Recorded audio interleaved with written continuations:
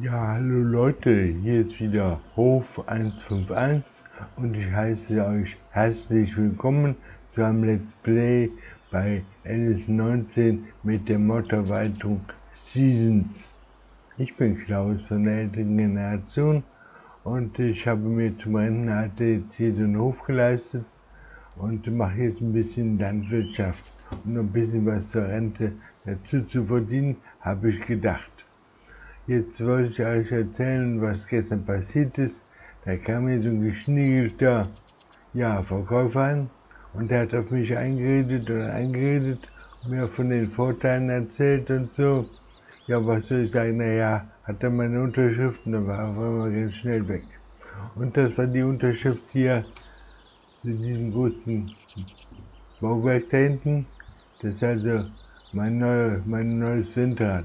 Und zwar hat er mir erzählt, das würde 950 Euro bringen pro Stunde und dann hätte ich ausgesorgt eigentlich, es würden 24.000 pro Tag werden und. Ja, ist soweit so richtig, nur ich habe eine 9-Tage-Saison und da stellt sich heraus, ich bekomme pro Stunde 250 und pro Tag sind das so gerade mal 6.000. Und ja, also das braucht mir nicht mehr hierher zu kommen. Und das wirft jetzt hier meine Kalkulation noch durcheinander. Das heißt, der bringt immer noch einen Teil, bringt nur noch 25%, aber der braucht halt 4 Jahre, bis ich den amortisiert habe von den Einnahmen her. Und nicht ein Jahr, wie ich gedacht habe. Ja, also das mal dazu. Dann, da ich jetzt für Neues immer so empfänglich bin, habe ich mir jetzt ein Feld-Infutter gekauft, ein Additional. Ich weiß nicht, ob das schon drauf ist. Also, wenn ich jetzt hier, also, da sieht man natürlich, wie groß mein Feld ist, ja. Vorherzugsversuch für Brachland, Weizen, genügt 80%, Feld 24 Fläche. Also ich habe mehrere Flächen, 0,27 Hektar. Ja, und ich hatte jetzt gedacht, ich bekomme jetzt hier auch Informationen, wie viel das hier bringt. Also,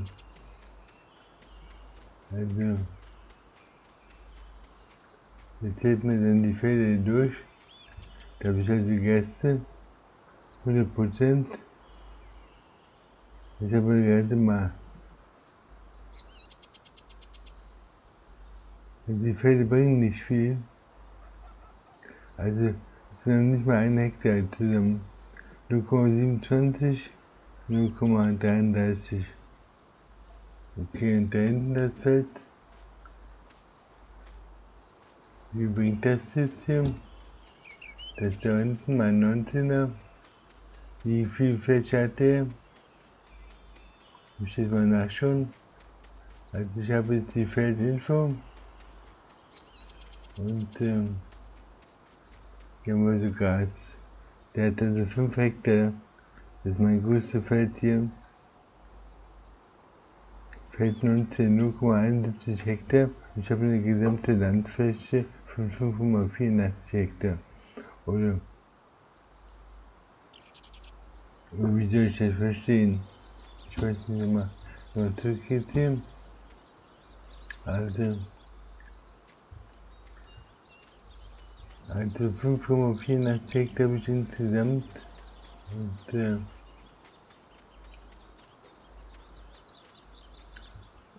6 Hektar Landfläche. 6 Hektar Landfläche habe ich also.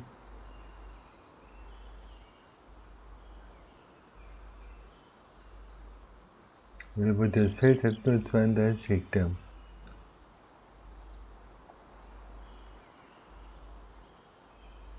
Okay, und was ist das andere Feld? Also, da habe ich 5 Hektar und hier habe ich 6 Hektar. Und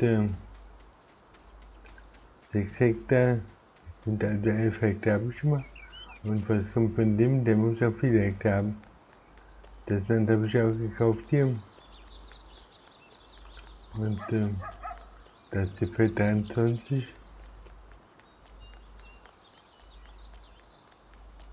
Das Feld 23.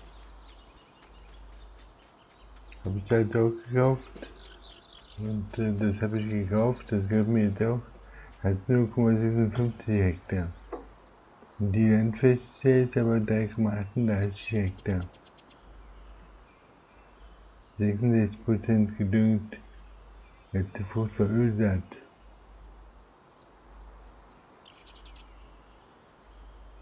Der Mathe da vernünftig genommen. Also, ich muss mal schauen, die Felder drunten gehören mir also. Da. Und Feldfrüchte, das ist die Bodenbeschaffenheit. Der müsste also wieder gedüngt werden. Da war bisher also nur das Ölsaat drauf und mache ich dann nochmal eine neue Frucht also und dann eine neue Düngestufe draufsetzen. Können wir mal versuchen. Also, wir möchten dort ja auch eine gute Ernte haben. Und ja.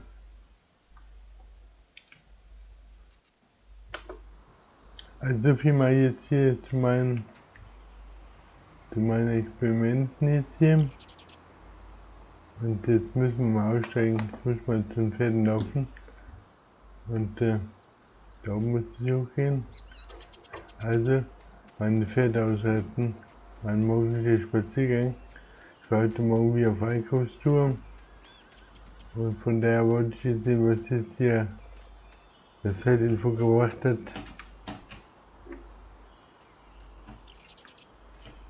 Also, ich komme ich dann nicht mehr so runter hier. Da sind wir genau, ich wollte mal. Heute will nicht. Also.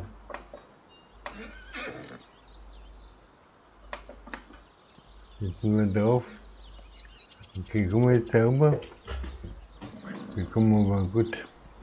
Also, ich halte mit Charlie aus, dem Andalusier. Und das Kürzeste kennst du wahrscheinlich hier, was dann haben hat. Orangen und Äpfeln. Und hier, das ist mein neues Wahrzeichen.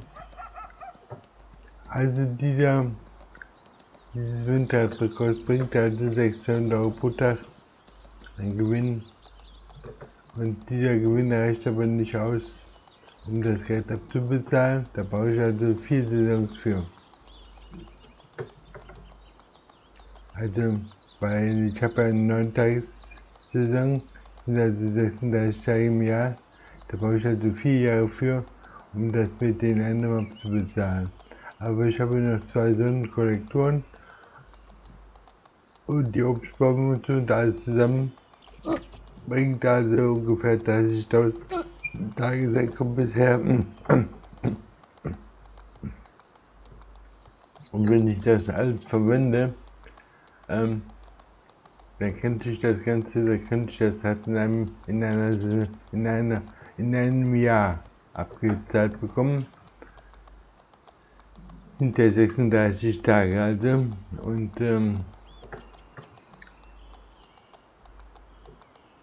ja.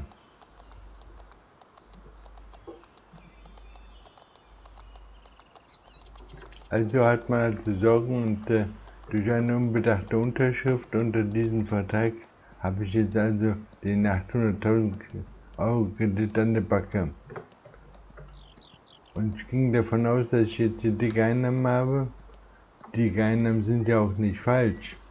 Aber dass das für mich nicht dicke Einnahmen bedeutet, sondern nur für jemanden, der dann eine 3-Tages-Saison hat, das hätte er mir sagen müssen. Hat aber nicht.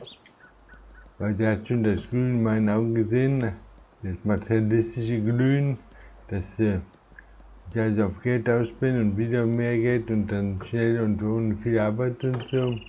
Und das hat er dann ausgenutzt. Ja. Der soll mir nicht mehr auf den Hof kommen, ne?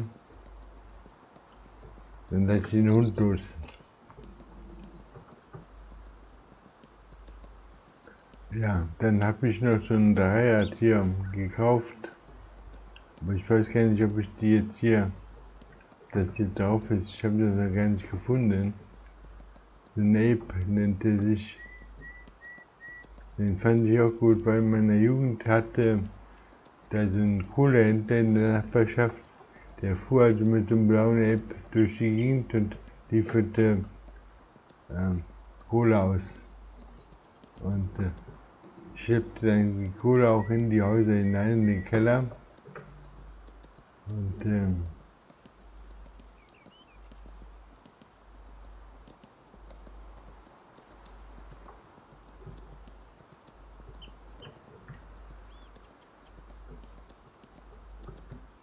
ja, also heute ist die zweite Phase im Frühling. Wir haben heute den 4. Tag und insgesamt haben wir jetzt, ich glaube, den 39. Tag hier und den 40. Tag schon. Von meiner, erst war es eine Erkundung, jetzt ist es eine Etablierung. Ich habe mich also jetzt hier in Nebenport niedergelassen und beschlossen, hier zu bleiben. Deshalb auch den Felder kaufen, deshalb auch die Investition in das Winterrad da oben und so eine Kollektoren habe ich auch noch. Und ich möchte also hier bleiben und das hier weiter ausbauen. Natürlich träume ich auch davon, irgendwann mal die schönen großen Felder dort oben zu bekommen. Und die Frage ist, wie kann ich so viel Geld machen, um mir diese großen Felder dort oben mal zu leisten. Um dann auch mal andere Erntemethoden und so zu probieren, also dass man mal so ein großes Feld abbrennen kann und so. Das kann ich hier mit meinen Feldern gar nicht. Und ein kleines Feld abzuernten ist schon was anderes. Weil da hast du nicht so viel Platz, da stößt du dauernd an irgendwelche Ende und Abgründe, hast du Hohlen drin und also das ist nicht so einfach hier. Und vom automatischen Abtanken kann doch gar keine Rede sein. Ich weiß gar nicht, ob ich jetzt hier durch die Bäume durchkomme.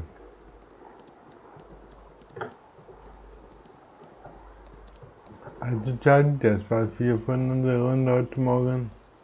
Und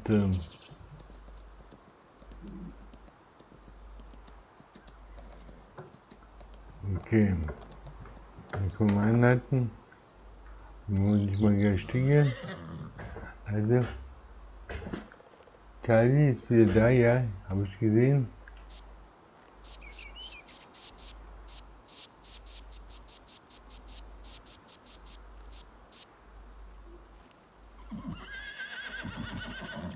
Also, okay, dann kommst du jetzt an. Also, wir halten aber heute nicht in dem Cooler, ne? Das weißt du hoffentlich. Ich mag nicht so, wie du dann irgendwann draußen siehst. Okay. Also, das ist der Waldo, mein neuer Gast, mein neuer Pferdegast. Und ich habe die alten, wollten die Eigentümer zurückhaben, die habe ich zurückgegeben. Und jetzt habe ich wieder 2 neue Pferde, wieder in schwarzen und weißen. Und ja, also Waldo und Charlie.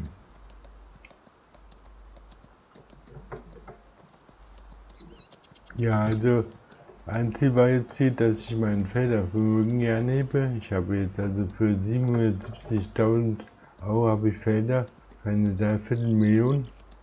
Und ein Kreditvolumen habe ich jetzt durch die Sonnenkollektoren und den Winter von 1,2 Millionen, glaube ich, ungefähr. Also ich habe jetzt ein bisschen Luft nach oben nach der Investition, aber ich zahle momentan schon über 4.400 Zinsen für die 800.000. Gestern habe ich 50.000 abbezahlt, jetzt habe ich noch 750.000 Schulden, also Kredit. Aber es kommt ja jeden Tag wieder Geld rein, durch die Sonnenkollektoren, durch das Windrad. Also da habe ich da schon mal 30.000 jeden Tag. Und dann mache ich nochmal 1.000 Euro mit den 2 Pferden. Vorher habe ich 4.000, vorher hatte ich 2.000, jetzt habe ich nur noch 1.000 Euro. Dafür habe ich ein bisschen mehr Zeit.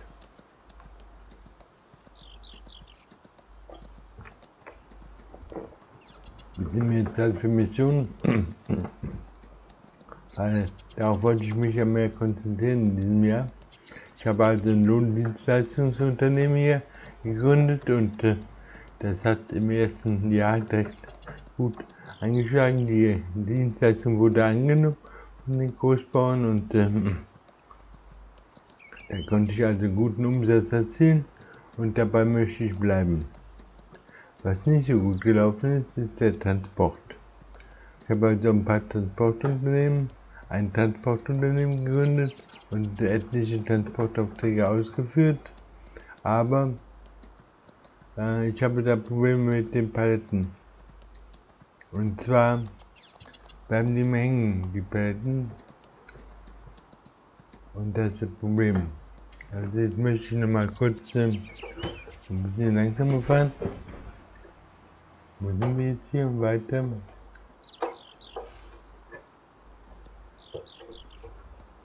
So, jetzt wollte ich mal schauen, wie es aussieht mit Aufträgen heute. Also, ich kriege wieder einen Düngerauftrag. Feld 13, wo immer das ist. Wo ist Feld 13? Feld 13, da unten das Feld 13, ein großes Feld, neben 12, okay. Ein schwieriges Feld eigentlich, früher gewesen. Und jetzt bin ich ja neuerdings mit Großbau unterwegs. Also Feld 13 haben wir, Feld 15.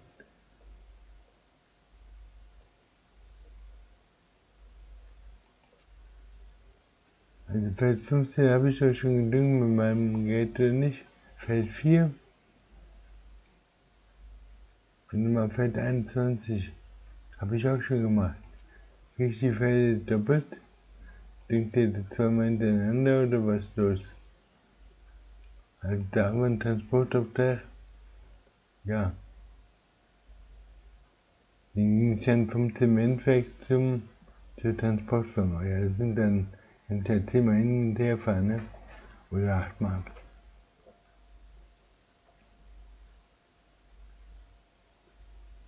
Ich habe jetzt eine neue Palettengabel gekauft. Wollte ich eigentlich ausprobiert haben heute, aber mit dem Riesenauftrag. Außerdem, die Transportfirma möchte ich mit Auto 3 vielleicht die Fahrt erstmal einfahren. Und dann kann ich den hin und zurück fahren lassen. Oder wie war das?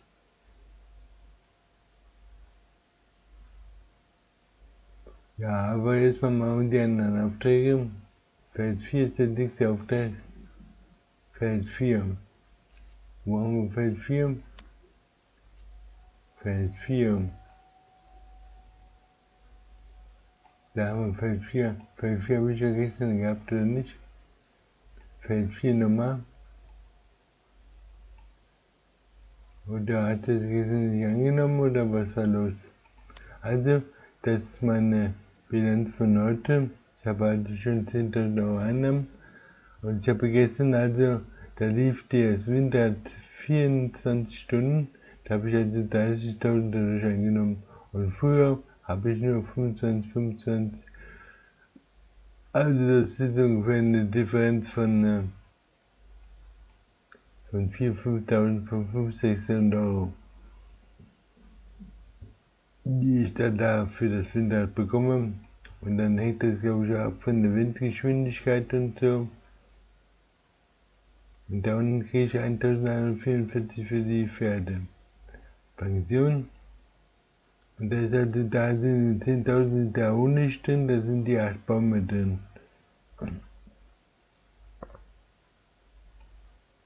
Aber 30.000 schon mal so auf die Hand jeden Tag für nichts tun. Also nichts tun ist nicht richtig, ich muss die Pferde ja ausreiten und ich muss auch die Obstbäume bewässern. Also, wieder mal zurück. Ja. Also.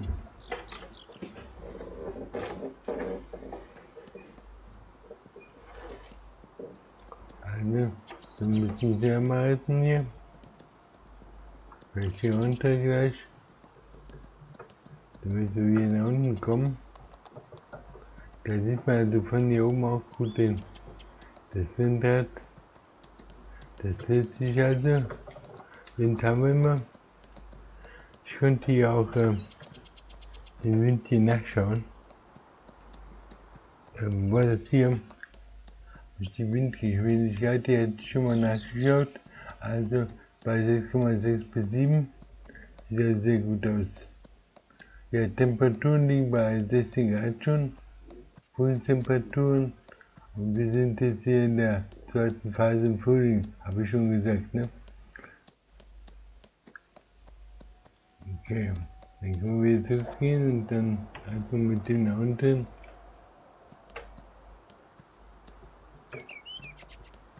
Also.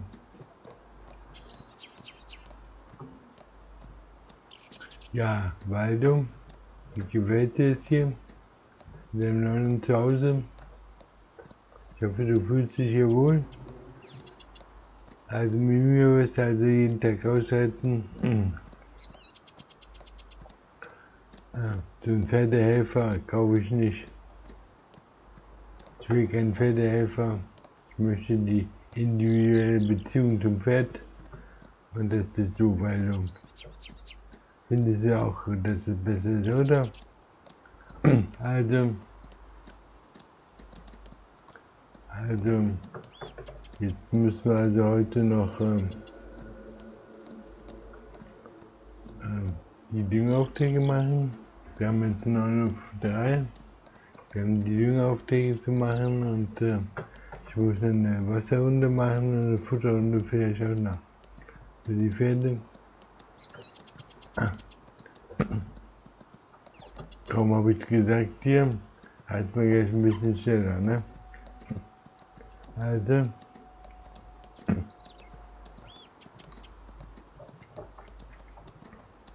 weil du denk mit. Oder mein rechter Fuß.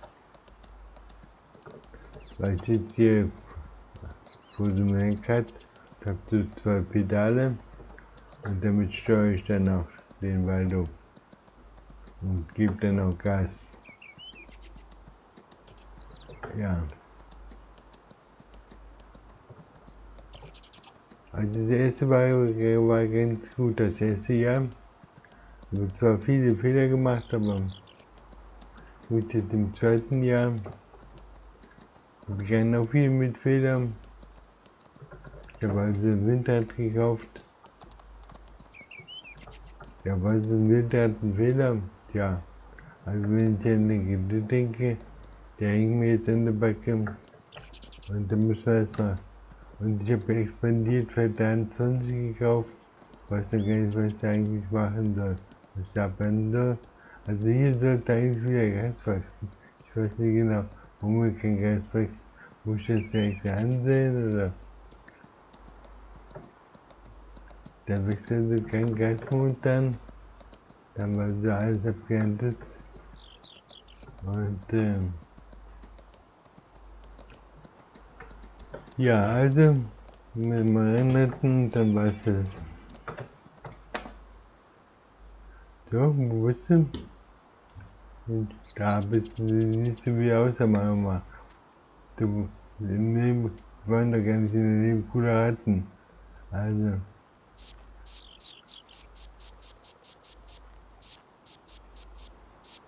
Also, du machst dich also in die Nebenkuhle geratet und dass er sich dann ein paar Mal im Leben herumsuhlt oder so.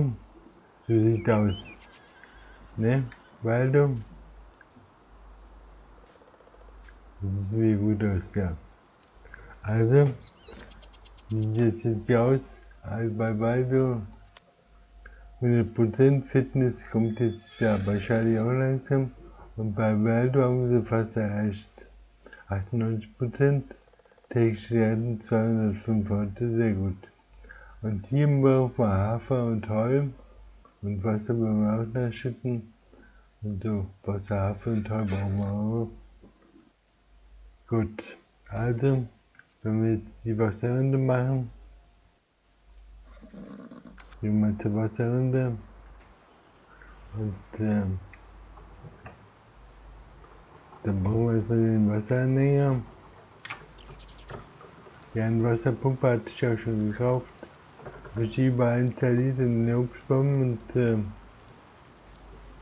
an der Feldertrinke, aber das hat dann keinen Effekt gehabt. Jetzt habe ich gelesen, ja, es hat deshalb keinen Effekt gehabt, weil der Mindestpegel bei 15% bleibt hängen. Und ich wurde schon nervös, weil der jetzt quasi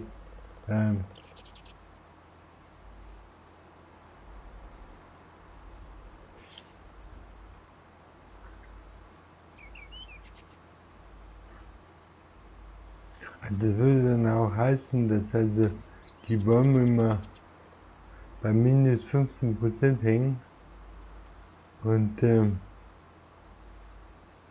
dann da quasi auch nicht weniger werden. Oder habe ich das falsch verstanden? Halt würden den erstmal einhängen, aber und dann haben wir eine Wasserrunde, da sehe ich wenigstens, dass sich was tut. Und ich habe den Eindruck jetzt, also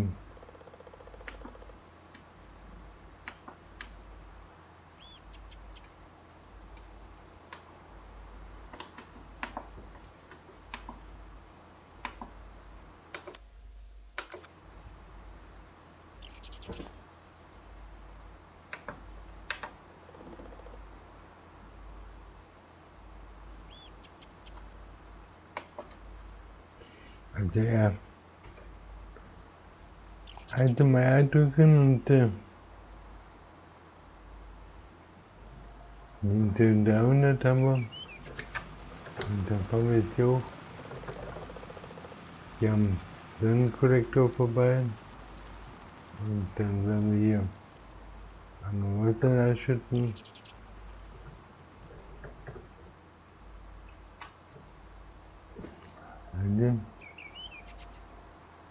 Weil gar nicht viel Wasser gebraucht hat. 600 Liter Wasser, also der Krankenkategorie. 600 Liter Wasser haben die Auto nur gebraucht. Und dann holen wir jetzt mal. Hier. Dann holen wir hier. Dann gehen wir weiter.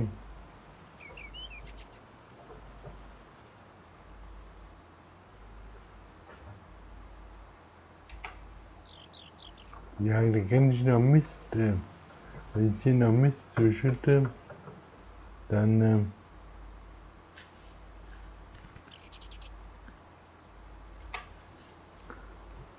liefert der Mist ab hier und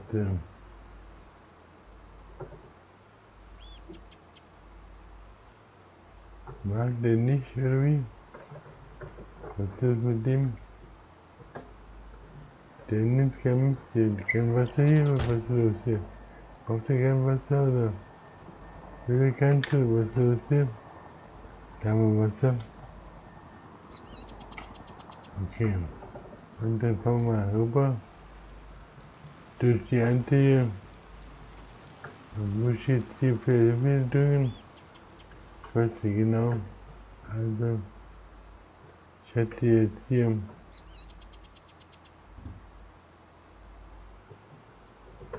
okay.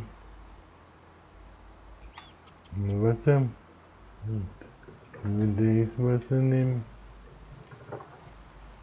Okay. Und da auch Wasser. Und dann nehmen wir noch einen mit Wasser. Den hier. Und dann wird jetzt auch noch mit Wasser.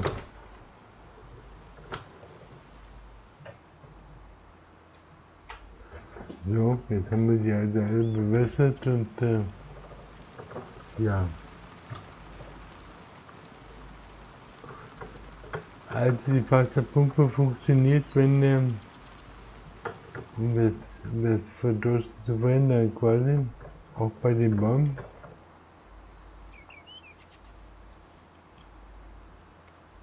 Müssen wir das mal bringen? Abbringen bitte, so. Jetzt haben wir also das schon mal geschafft jetzt. Wie sieht es aus mit Futter? Wir brauchen also Hafer und was haben wir schon mal? Also will ich mal hier einfahren und dann will ich meine Köpfe. So, und dann fahren wir mal.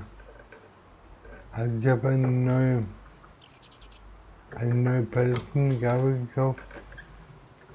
Ich weiß nicht, ob die jetzt hilft. Das müssen wir mal anschauen hier. Also,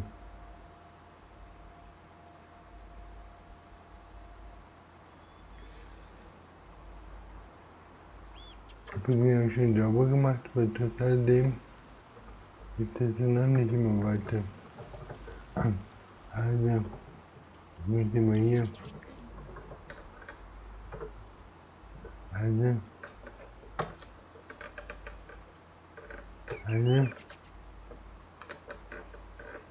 okay, können wir damit hier mal vorfahren. Und da war abgeliefert, okay. Und dann können wir den jetzt hier absetzen. Und dann fahren wir hier aus. Jawohl. Und dann will wir jetzt die Neubahn dort nehmen. Dann kommen die Neubahn da drin.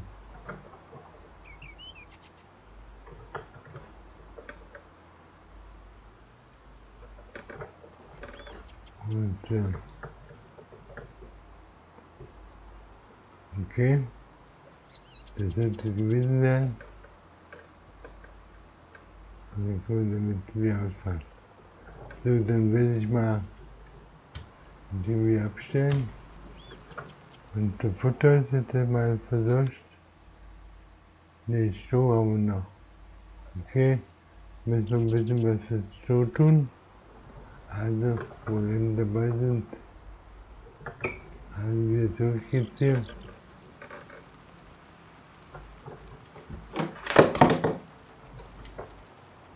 Da ist was runtergefallen in die Kamera von meinen wilden Lenkbewegungen. Also, wollen jetzt die Schaufel abstellen. Und haben wir. Und dann wollen wir ein bisschen Stroh nachfüllen. Wir haben schon 10:49 habe ich schon. Also, wo ich bei die Zeit jetzt stehen. Also, müssen wir es nochmal. Und dann müssen wir ein bisschen dann hier einfahren. Okay, haben wir.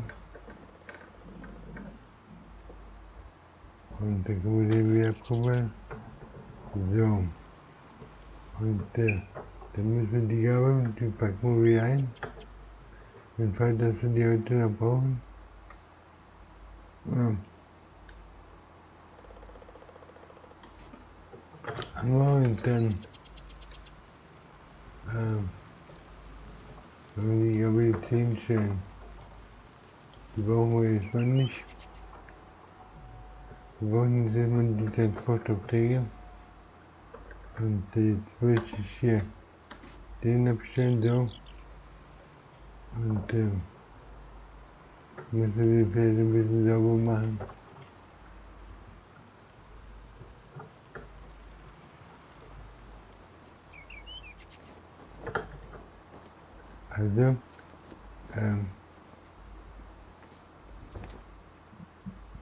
Also,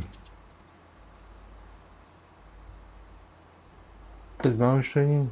Ich möchte jetzt mit Geld gehen und das jetzt mit R. Okay, dann wollen wir das ein bisschen sauber machen jetzt hier.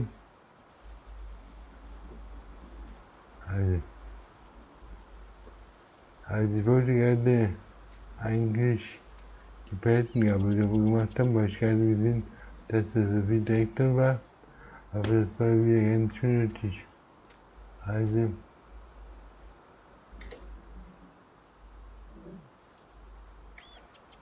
so. Hier haben wir. Und dann kann ich mal den auf den schauen. Also Haben wir die noch? Ja, die haben wir noch. Also, muss ich ein bisschen Dünger reintun, oder wie?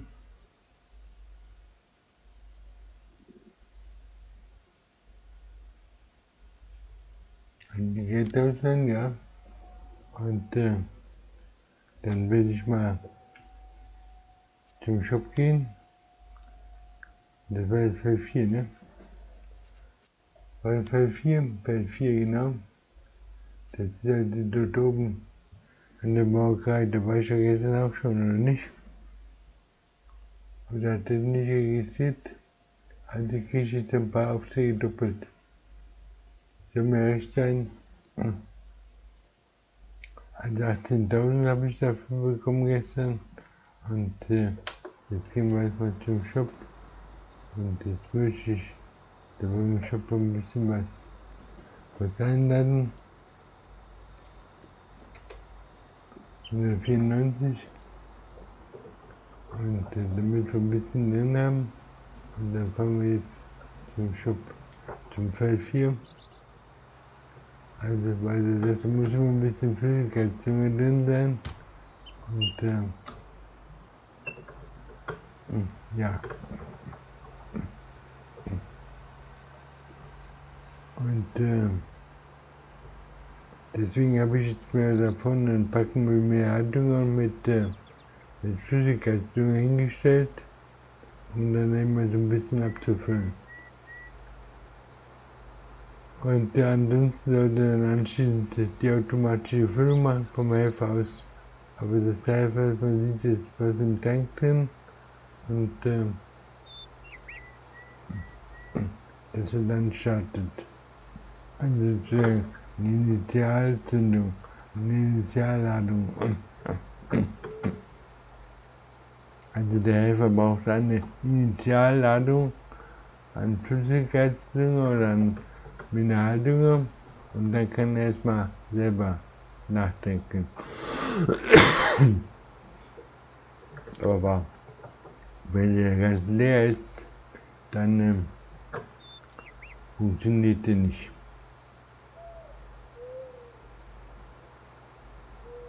Also hier ist also die Molkerei und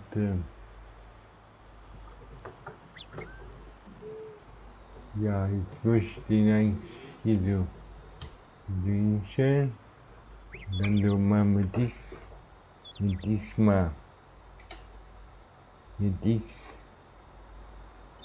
damit, ja. Also er hat eine riesige Flügelbreite hier. Also da möchte ich ein bisschen zurückfahren. Und das ist dann so. Also ich bin viel zu breit jetzt hier so. Ich möchte so fahren vielleicht. So bis von hier bis dort. Und dann möchte ich jetzt mal den Kurzfilm machen. Und dann haben wir dort den. Jetzt sollen wir den Feldhandcurl machen. Und Ausgenähen, das ist das Feld 4, ja. Vorgewende. Ja, auch mal. Rundherum einmal. Uhrzeiger sind. Vorgewendete Bahn. Weichecken, ja. Feldinseln haben wir keine. Und die Arbeitsplatte. Sondern sogar mit dieser jetzt hier. Und das ist gerade die 3 eingestellt. Und das heißt, dann soll es so gehen. Und jetzt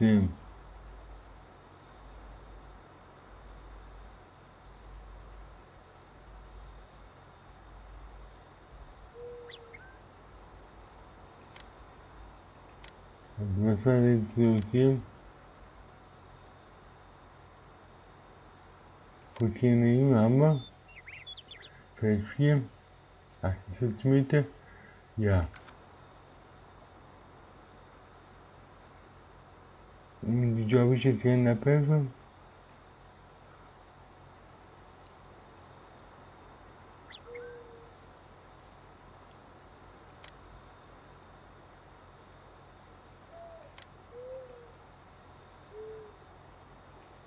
Also, was ist los hier?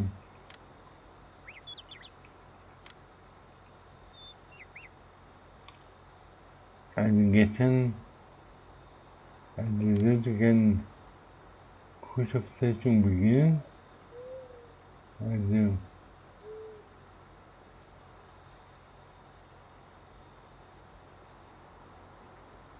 wir müssen uns abfahren. Wir müssen beginnen.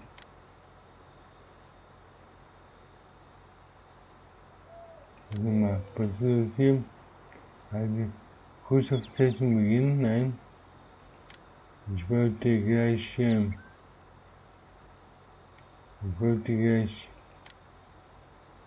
damit beginnen.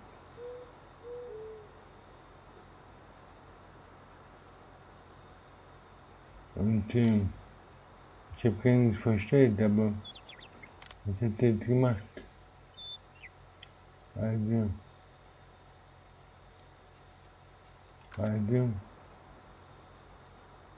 wenn die wegstellen, ja.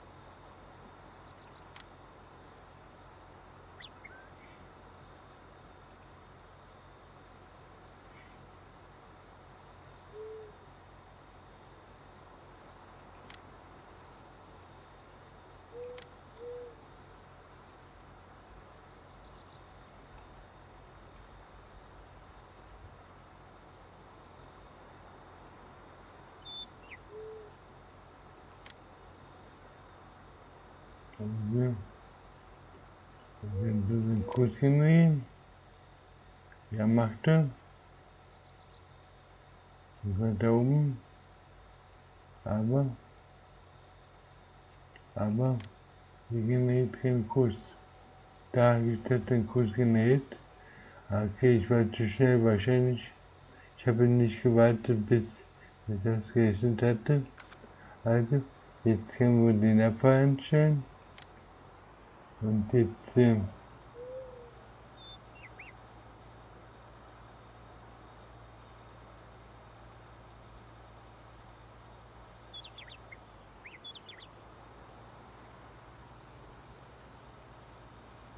also,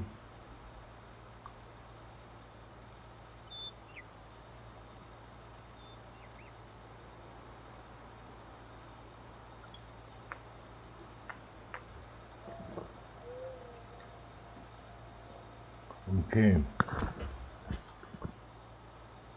Also jetzt macht er die Kurve. Jetzt war ich gerade irritiert. Wodurch ist die Irritierung gekommen? Ich war wieder zu ungeduldig. Habe den Code generiert, aber nicht gewartet, bis er da war. Bis er angezeigt wurde. Und dadurch kein Code generiert wurde, konnte auch kein Abfahrer gefunden werden, der den generierten Kurs abfährt.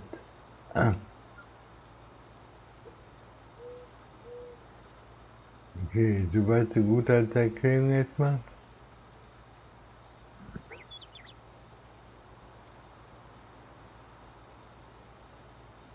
Ja.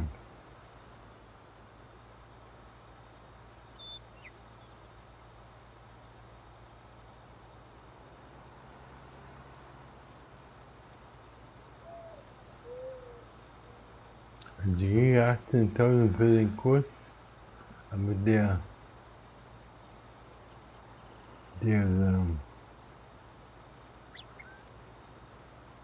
düngt jetzt selber. Und dann sind das immer die Flüssigkeitsdünger, das ist der teuer, kostet 1200 €. Müsste ich dann schon zweimal runternehmen 0 €. Also weil wir jetzt hier die Automatik haben, weil sie eben im Computer steuern, mit Groß-B, haben wir also das Helfergehalt gespart.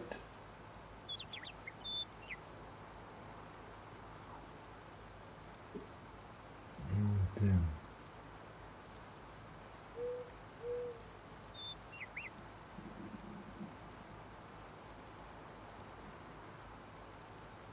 also das fällt dann gleich unten öfter. Ja.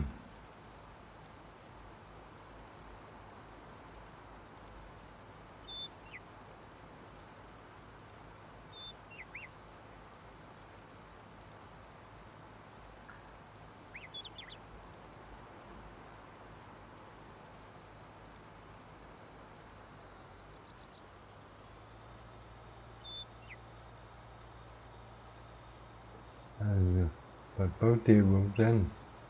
Dann müssen wir, was ist das hier? Müssen wir aussteigen. Also, das Feld hat eine 10 Hektar landwirtschaftliche Fläche der 10 Hektar. Also 100% Raps hat der und das gehört in Etablierung.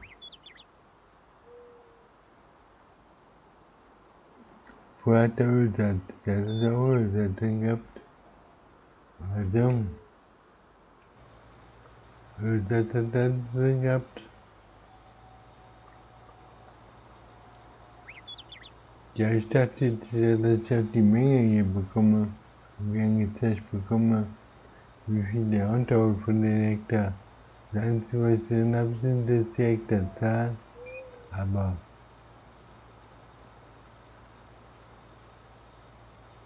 ja, die Frage ist, was lohnt sich jetzt überhaupt auf den Feldern oder genau auf meinen Feldern anzubauen? Bei den hohen Leasingkosten, also ich muss quasi die Armaturen rein, ich müsste das hier die Felder düngen lassen, ich müsste, dann muss ich das da dreschen, dann brauche ich halt noch ein Gefährt zum Abfahren, muss ich ein anderes Klein oder so leasen.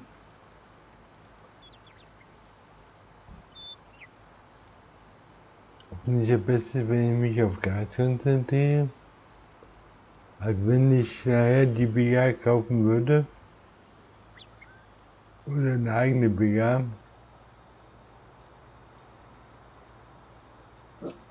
dann kriegt man dafür auch Energie. Und vielleicht eine kleine BA mit 75 Watt.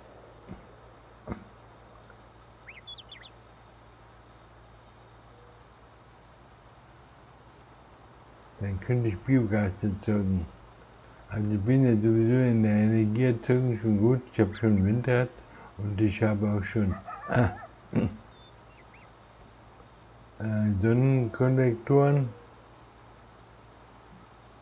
Und Biogas würde dann dazu passen.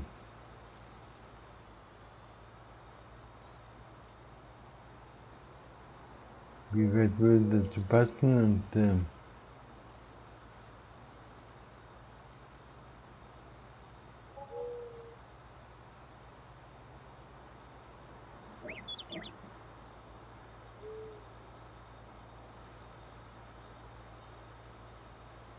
ich sollte vielleicht jetzt auch gleich mal mal umschalten, damit ich meine 194 Liter hier verbrauche. Also, das sind ja auch wieder 20% hier von dem, was ich habe. Das ich denen nicht verschenke. Okay, machen wir das mal kurz. Da sind wir. Da sind wir. Ich möchte mal kurz Helfer mit den Dünger ausschalten. Und dass ihr jetzt mal kurz mit dem vorhandenen Dünger rauskommt, dass er den ein bisschen aufbraucht. Und das macht jetzt so. Jetzt haben wir den Flüssigkeitsdünger, ja, für 92%. Aber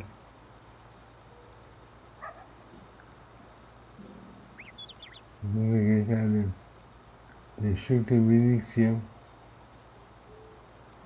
Ich sehe gleich hier und jetzt kann ich vielleicht mal hier dazu gehen, dass ich jetzt wieder eingestellt, jetzt darf ich wieder kaufen. Okay, jetzt habe ich den Dinger also wieder drin. Und also das hat nicht viel gemacht, die finden das und die waren noch zurück.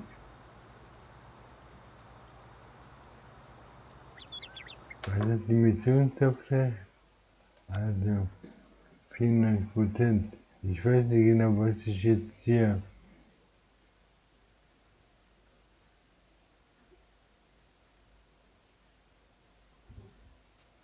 wieder zurückgebe, was ich jetzt hier an Dünger ausgebe und was dann Helfer kosten.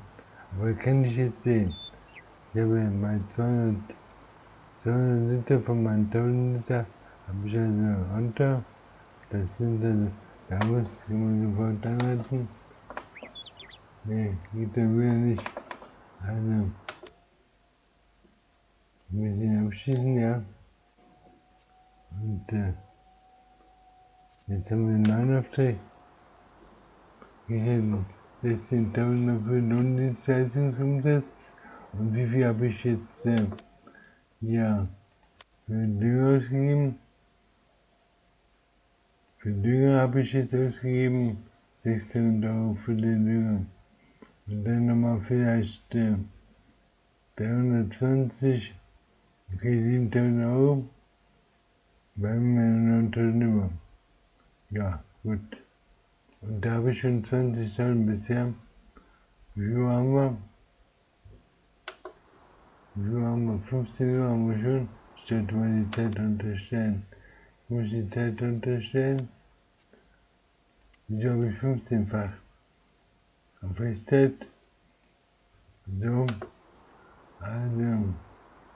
War ich wieder nervös, dann habe ich mal mehr Tasten gleichzeitig gedrückt. Der hat auch gesagt, aber ich habe keine Uhrzeit gesehen jetzt hier. Aber meine 100% Düngung und ja gut, weiter. Nicht umquatschen, nächster Auftrag. Bei Feld 13. Das ist jetzt hier. Feld 13.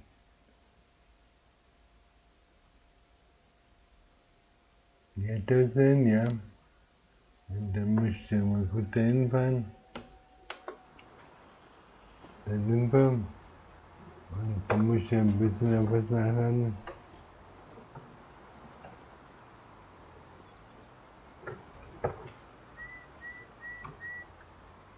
Also, muss ich mal aufladen. Haben wir. Und haben wir nicht schon. Ne, haben wir nicht. Also, gucken, passt das nicht genau. Das passt aber. Ich wusste sehen, dass ich so umfahre, um an meiner Kiste vorbeizukommen. Und dass ich ein bisschen Dünger anfangen kann.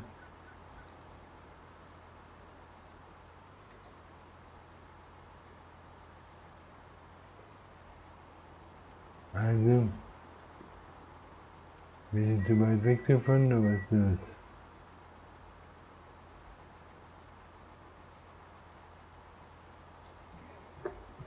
Also, wieso kann ich die Dünger nicht nehmen? Die Dünger steht doch da, aber ich muss dann wieder weiter wegfahren, wie näher anfahren. An den Dünger steht nicht anders genug dran, ne? Jetzt aber. Okay, und sind Liter. Und dann fahren wir jetzt mal zu dem Feld 13. Das ist also das Feld hier vorne, neben dem Feld 12. Das breite, aufgrund der ganz besonderen Form.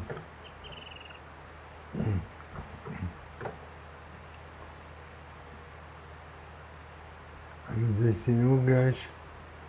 Und, wir haben 35.000 im Konto. Also, das war das für die, ne? Fällt das hin, glaube ich. Weil das fällt. Und dann ziehen wir uns einfach mal jetzt drauf. Und dann lassen wir jetzt mal den Kurs genähen. Also, da sind wir. Dann fällt dann mal. Und Kurs genähen entscheiden. Und dann fällt da ziehen, ja. Dann möchte ja die Vorgewände drum haben, ja.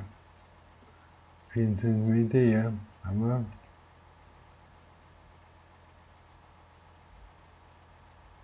Und dann können wir den Fettkurs genähen. Ja bitte. Da haben wir den Fettkurs. Und das sieht wieder super aus. Also durch. Und dann können wir jetzt den Apfel einstellen. Ja.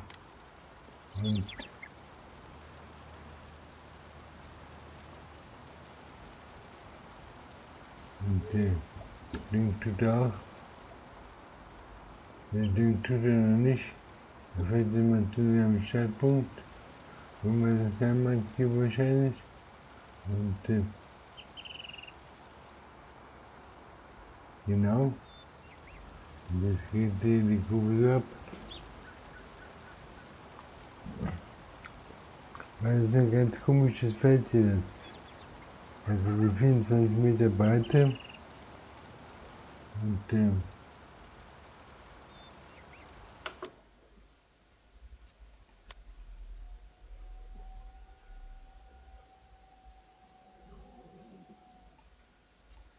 da unten sind wir.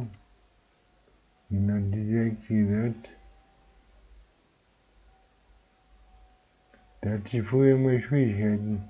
Mit dem integrierten Helfer und dann wieder den anderen Helfer und dann wieder hin und her. Und so. Aber jetzt, der macht das super. Der macht das super. Mit 494.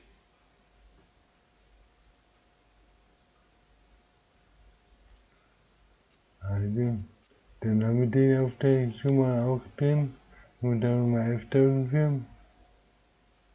Also gerade habe ich den 10 weggekauft, dann haben wir Feld 15 noch und Feld 21 war auch nochmal.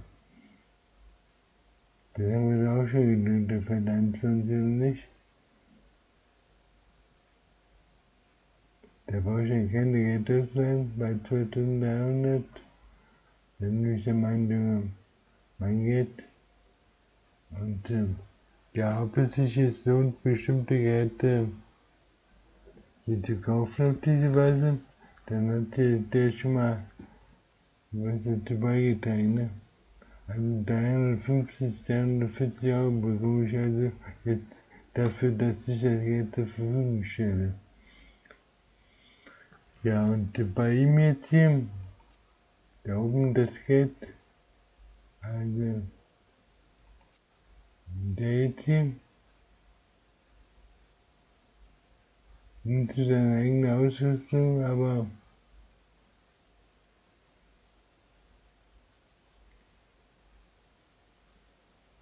die sind um 259 Euro.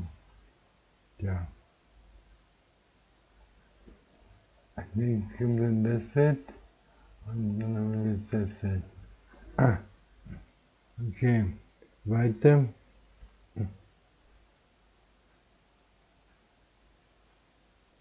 Also wieder zurück jetzt hier. Also könnte ich mal das Auge einschalten drin. Das Auge einschalten, damit ich ein bisschen sehe, wo wir sind.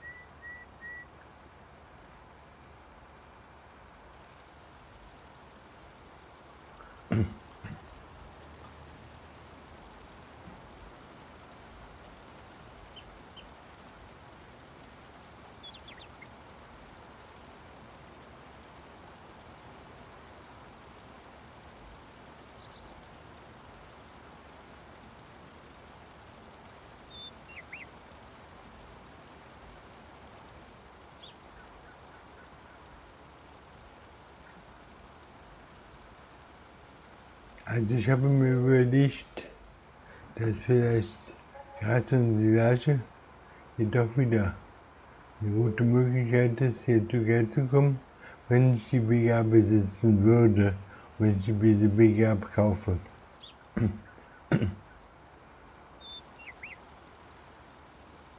Weil ich damit auch die Möglichkeit hätte, so außer der Heimat mal ein paar Tausend zu machen.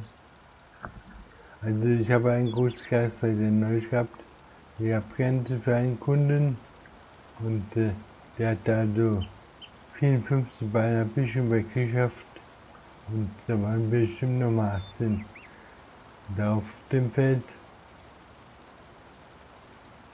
und das war ja Feld 10, also das hat sich also gelohnt.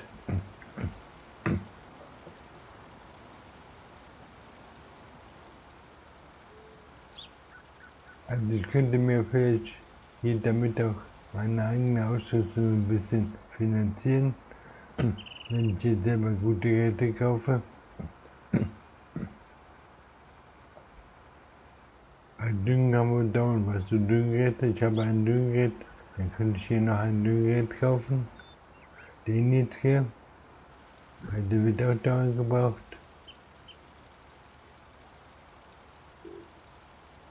Also die kleine, glaube ich, ne? Die kleinen, den hat ich mit 2 Rädern.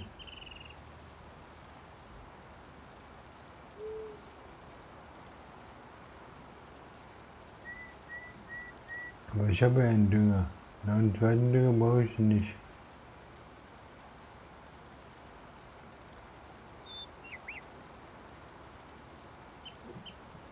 Ja, also die Frage ist, was mache ich mit meinen Feldern? Ich habe jetzt wollte also meinen Felderreichtum steigern und dazu dann Felder kaufen, aber was mache ich mit den Feldern? Wenn sich das Anbauen nicht lohnt, weil die Fläche zu klein ist. Also sie lohnt sich vielleicht schon, aber man muss dann vielleicht überall dasselbe mal drauf machen. Aber trotzdem, der hat natürlich hier mit 10 Hektar ganz andere Möglichkeiten. 10 Hektar, die haben alle mehr wie 10 Hektar, die großen Bauern jetzt hier. Auch her jetzt hier. Das sind ja auch die Hektar, aber das kostet ja wieder 600.000 oder 800.000 für das Land. Und das Server kostet auch schon 444.000. Da könnte ich ein Gas mähen und wenn ich das mit dem Gas abmähe, ja.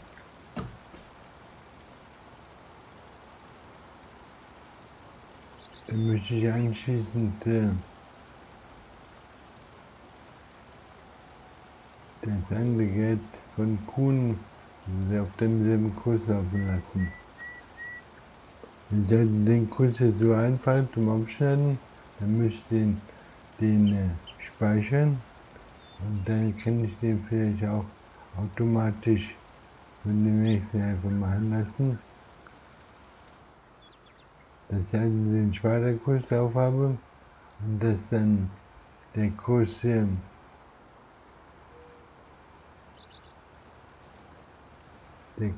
nachher in die Bank geht, auch über dem Kurs läuft. Und da brauche ich dann nur die Sache zu machen, selber zu machen.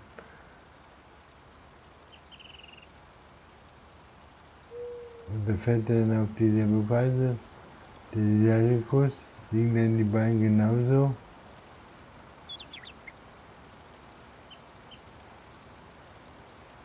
Also das müssen wir mal ausprobieren, ob das geht.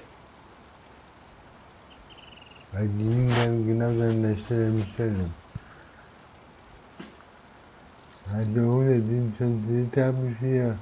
Das ist immer eingeschrieben. Jetzt könnte ich mal vielleicht die Jungen ausschalten, Dinge kaufen ausschalten. Und wenn es stehen bleibt, fällt sie wieder an.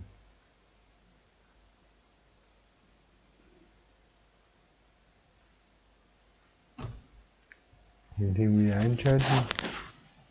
Und kriege ich jetzt die Meldung hier angezeigt, oder? Also Helferbedenken ist momentan ausgeschaltet und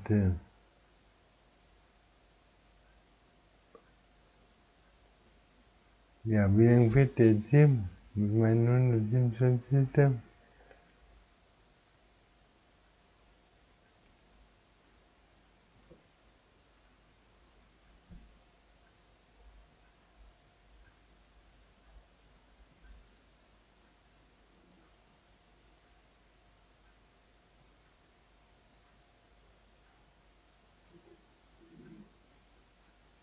Also, ist er stehen geblieben? Okay, das geht ja schon mal gut. Das geht schon mal gut. Also, dass ich sofort ein bisschen Starterverkehr machen. Und jetzt habe ich also mein alles verbraucht, was ich verbrauchen konnte.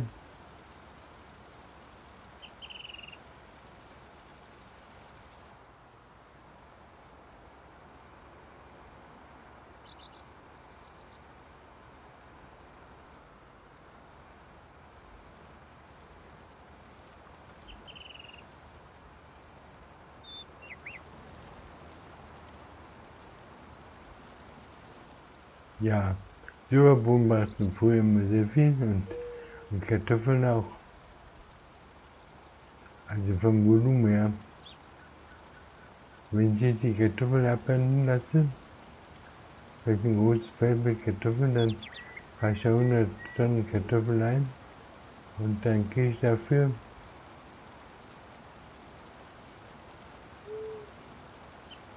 einen Betrag, ja, aber der Betrag muss höher sein als das, was ich in Leasingkosten bezahle und damit noch was übrig bleibt. Also man sieht, man hat Probleme über Probleme, wenn man erstmal was besitzt.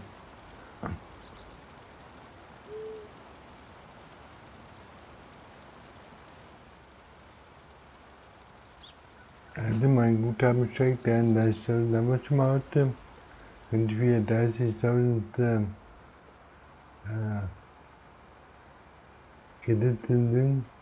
Kredittilgung vielleicht machen, oder was wollte ich eben bis zu 50.000 zusammen haben? Also 20.000 habe ich heute verdient und schätze ich meine, oder? Was habe ich bisher verdient? 28.000, 28.000 Einnahmegebäude, 21.000, 7.000 habe ich also verdient bisher. 8.000 vielleicht. Aber ich habe 28.000, das sieht gut aus. Das sieht mehr aus, als man auf den ersten Blick meint. Gut.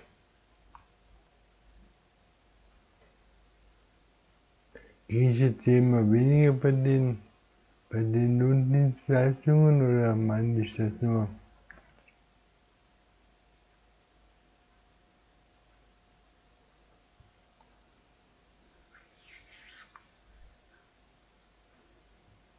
Also,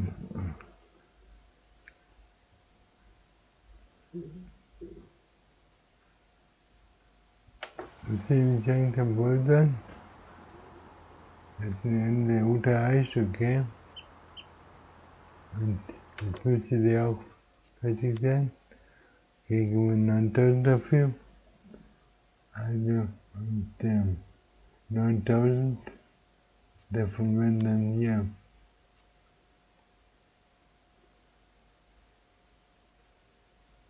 wie haben wir jetzt die Verdüngung gegeben? Der hat wieder nochmal abgezogen davon, der Dünger.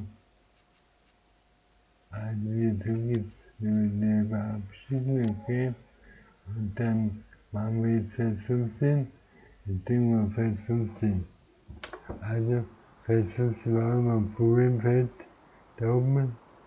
Also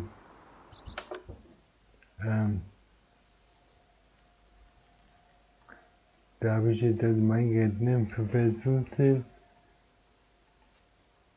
Wenn ich mir mein Geld hochfahren, ja, dann machen wir das mit Rekrutieren, machen wir, und dann wollen wir da hoch rein. Wir hatten nur da hoch, und also, da sind wir, jetzt mal kurz anwerfen, und dann den kurz mal einwerfen jetzt hier.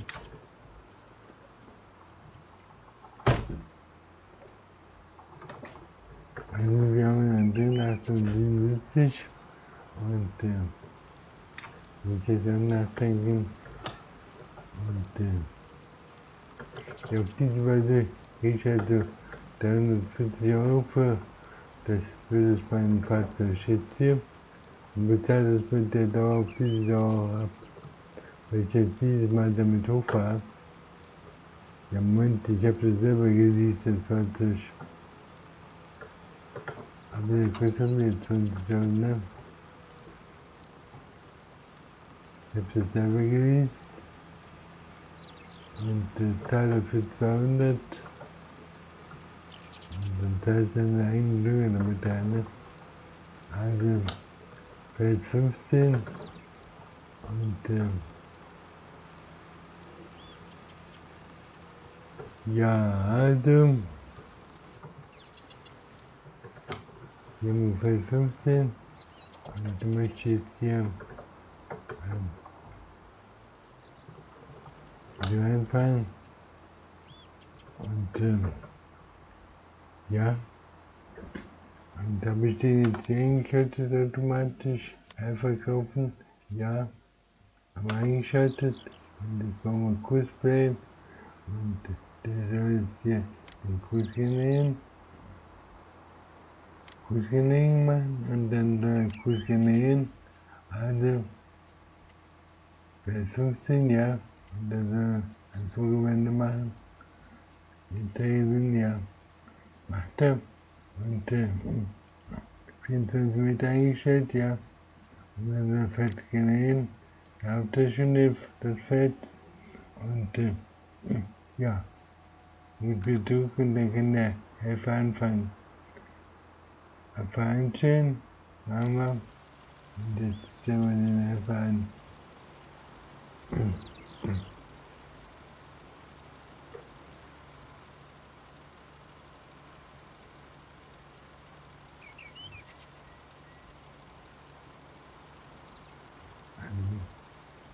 Ich möchte gerne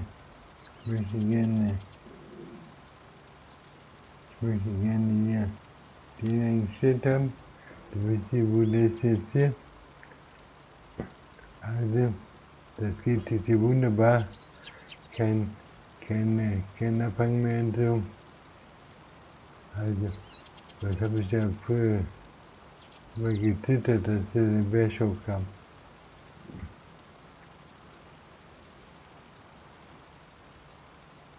Die Steilabhänge, das ist an der Bahnschiene unter. Was war das für ein Design? Und das geht jetzt ganz komfortabel.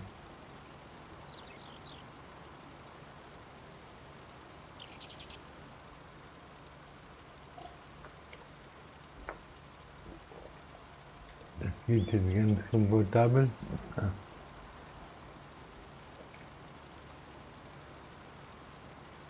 Ja, dann haben wir noch ein Feld, 21. Dann müssen wir da auch wieder was anfüllen. Ein bisschen was und also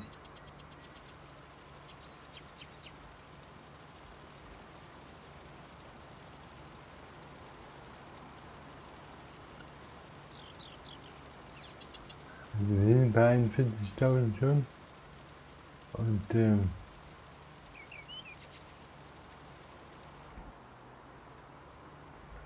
brauchen nicht weit runterfallen, genau. Also, und dann fällt er gleich nochmal eine Nummer. Und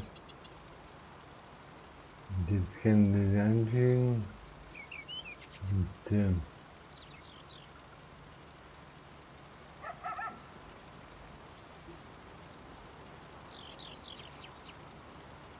die vierte darüber.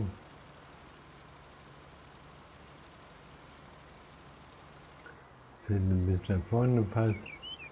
Also, es klappt jetzt wunderbar mit dem Cosplay. Also kann ich mir jetzt die Fälle da oben kaufen. Da was anzusehen, aber was sehe ich denn da oben an? Übersetzt das mal. Also das heißt, ich bräuchte dann eine Saatmaschine, eine gute. Da kann ich jetzt grubbern. Und nach den Appellen.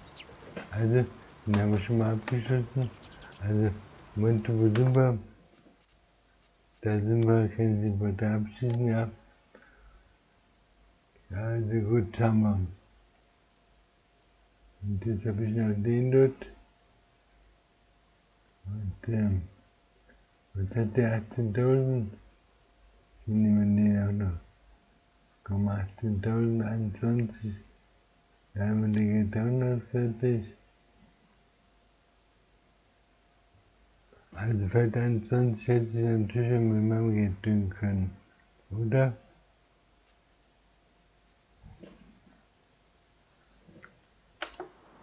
Also, muss ich mir ein bisschen Vermundung eingeben.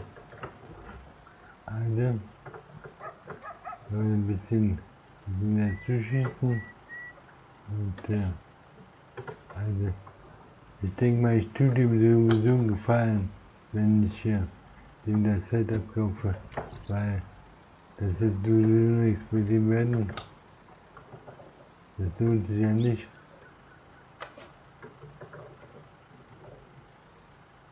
Also, ich muss mal ein Stückchen an den Dünger anfangen. So. Und das wird jetzt ein bisschen, denke gut, 67 Liter. Und dann fahren wir jetzt zu dem Feld 67, Feld 21. Und ja, ist ja ein schönes Gerät jetzt hier mit der Spannweite.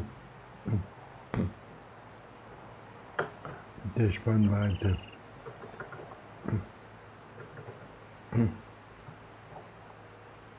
Also, Feld 21, mein Lieblingsfeld für Schweinezucht, Tierzucht. Und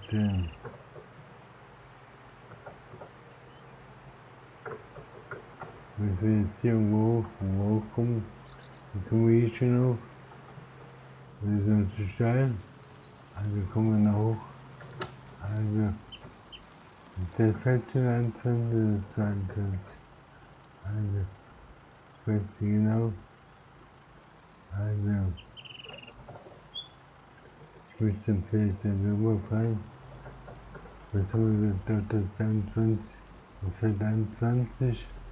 Und also, muss ich mal den auspacken. Also, stehe ich jetzt hier für den 21er.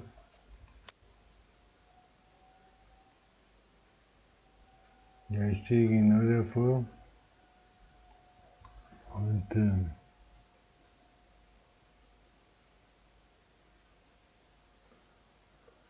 aber jetzt in der verkehrten Richtung, ne? Ich sollte vielleicht dahin, dass ich nach oben komme. Also, sind wir, ich möchte hier, ich habe den ausgeweitet. Und das jetzt hier hochfahren. Und das den jetzt hier so, geht das hier so fahren lassen. Von hier aus und dann brauche ich jetzt mal Kursgenerator.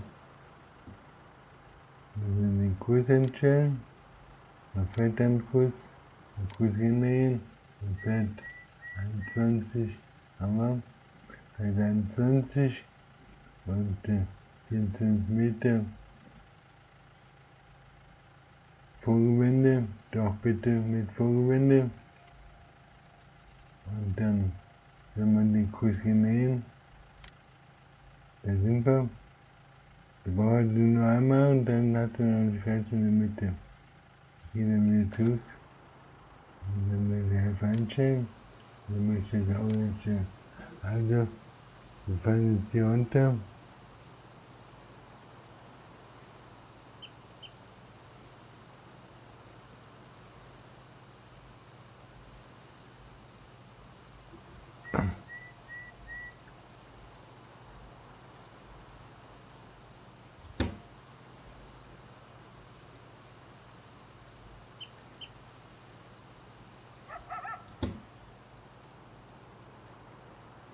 Also linkt jetzt hier, linkt er nicht.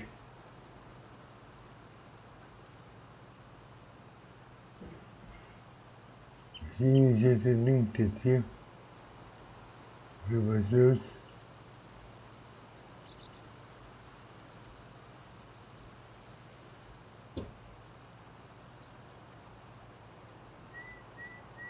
Wo ist der Dünger? Wieso düngt der nicht? Also der habe ich eingeschaltet oder nicht? Die Dünger nachkaufen habe ich.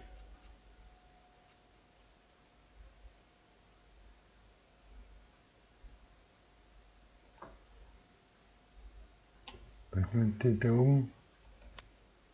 30% hat der, okay. Wir sind zufrieden, was immer der macht. Und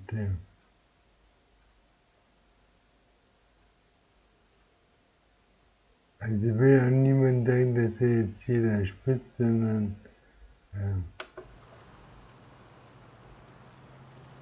was hat der da für gelbe Früchte? Was ist das hier? Apfel oder was? Was hat der da eingebaut? 21 Apps hat er eingebaut. Also 21 Apps. Okay. Dann macht er die jetzt kurz. Haben wir so hoch. Dann fährt er immer so rein. Okay, besser geht nicht.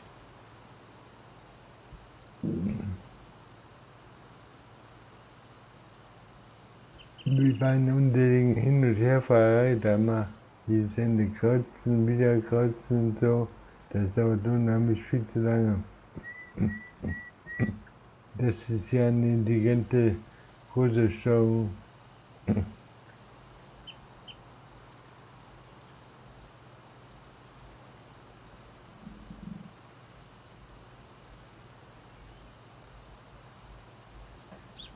Also, ich möchte bald fertig sein.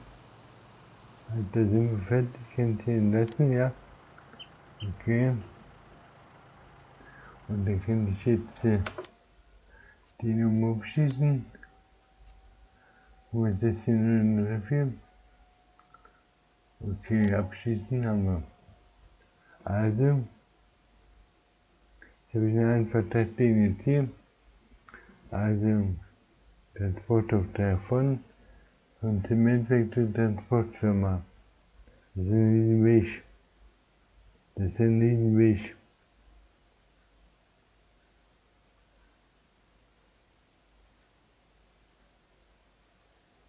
Da kann ich jetzt immer hin und her fahren.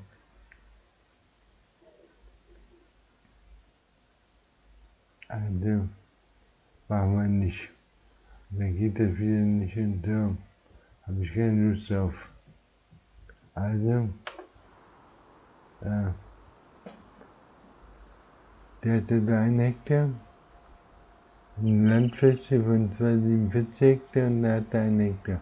Das ist also 1 Hektar und muss ich mal auch mit meinem Geld hier entwickeln lassen. Ich meine, lassen jetzt hier. Den letzten, ja, den ausschalten, weg mal. Und jetzt möchte ich hier. Den hier oben, also ich möchte den mal unterbringen. Wieder unterbringen. Und dann fehlt 21 mal düngen. Das ist eine Möglichkeit. Und mein fehlt 21 mal düngen. Das mir jetzt gehört, um dann die Gästeernte zu steigern oder was auch immer. Wäre gut, wenn ich ein Dino hätte, wo ich quasi die Sache gleich einladen kann. Habe ich noch nicht. Hier ist dann den Weizen einladen und was noch? Also, ich möchte jetzt mal kurz das Feld hier, das verdüngen. Also der hat eine Breite, glaube ich, von 24 Meter, ne?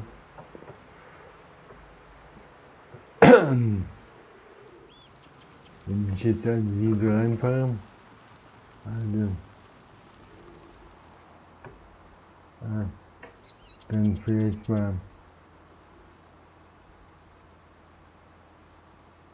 dann fehlt mir links, kurz hinlegen, Feld dann drunter, gut hinlegen, das ist jetzt hier Feld 1923 ist das, ja, und um kurz machen bitte eine Bahn, ja, und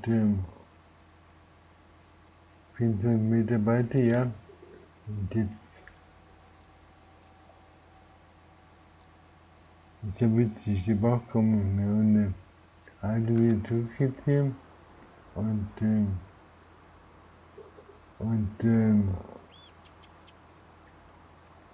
bisschen Hilfe einstellen, und dann ist ja abarbeiten. Da sind wir also, und jetzt denkt aber den Jungen nach, genau.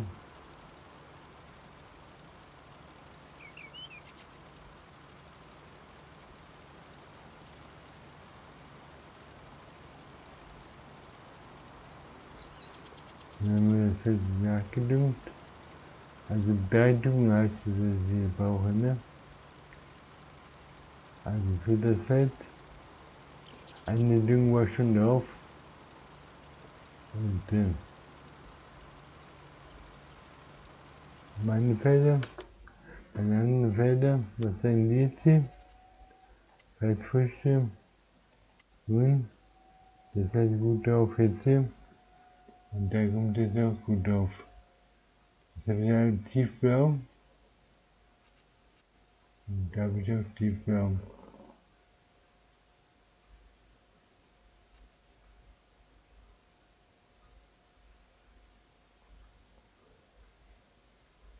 Ob ich jetzt vielleicht also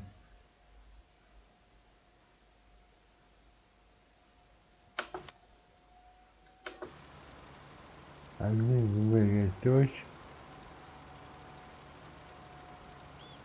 Hier haben wir den Fall lassen. Hier haben wir jetzt zum Weg fahren. Und damit fahren wir also, dann können wir die Information ausmachen. Und dann fahre ich jetzt durch mein Gasfeld mal, mein Gasfeld düngen. Wie wir das nochmal düngen. Mein 19er, mein Gasfeld. Dann haben wir 26. Also, das Gasfeld mal düngen, lassen. Hier muss ich schon fahren, hier so reinfahren. Weißt du genau? Das ist jetzt hier ein Feld generieren. Also, ich möchte hier ein Feld generieren. Und Nummer, Feld generieren, Feld 19. Das ist jetzt, ja. Aber und hier bitte, 24 Meter Breite, ja. Generieren, Feld. Macht der fährt da einmal um nur. Kann nicht sein. Der fährt da einmal außen um. Sieht aus. Das sieht so aus. Also, dann über den Fall einstellen. Und das heißt also, fängt also an. Das sind auf 24 Meter. Und Dann haben wir den hier auch gut gedüngt.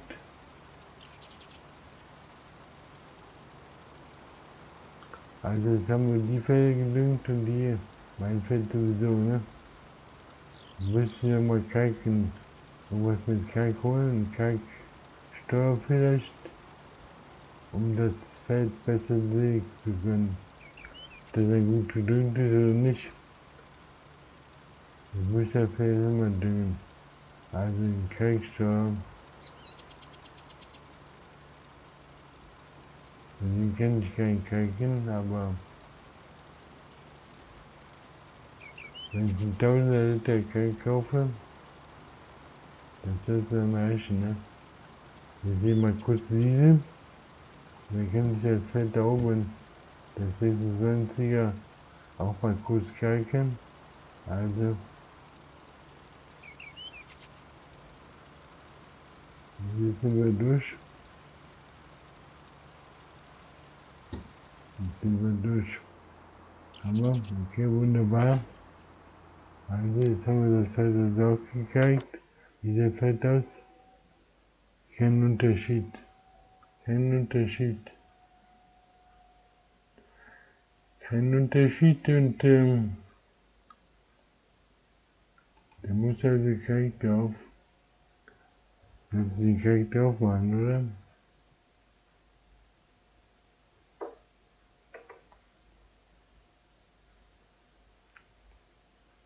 Da war 22, weil der Bodenbeschaffenheit. Und wir sind dunkelgrün jetzt bald. Wir sind im Grün, wir sind schon im dunkelgrünen Bereich. Und da sind wir bei 19. Bei 19 wächst nichts. Da fängt er später an. Also jetzt wollte ich mal durch, ne, geht nicht jetzt. Also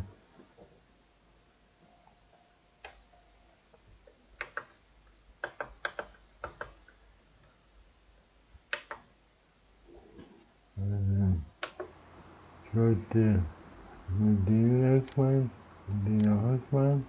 Und jetzt wollte ich eigentlich da schauen,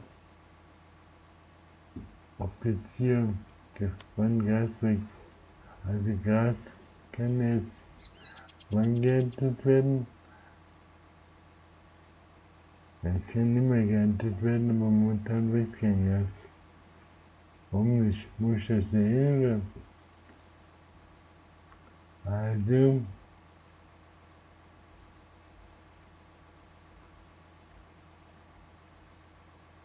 ich habe alle Fälle gesät und jetzt könnte ich könnte irgendwas anbauen hier im Wasser, so Boden vielleicht,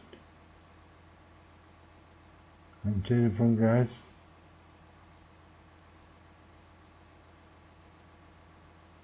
Ich habe Gas genug im Moment, aber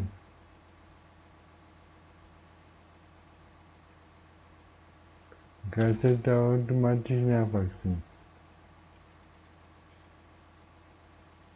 Ja, Temperaturen sind gut, also ich will was tun, also muss ich immer die Wagen wieder runterfahren, den Dünger, und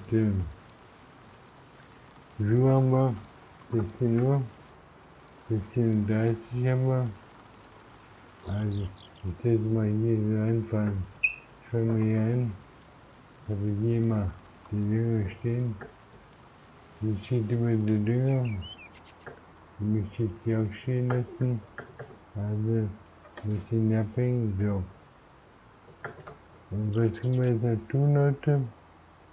Also, um 16 Uhr, was ist der Grundzustand?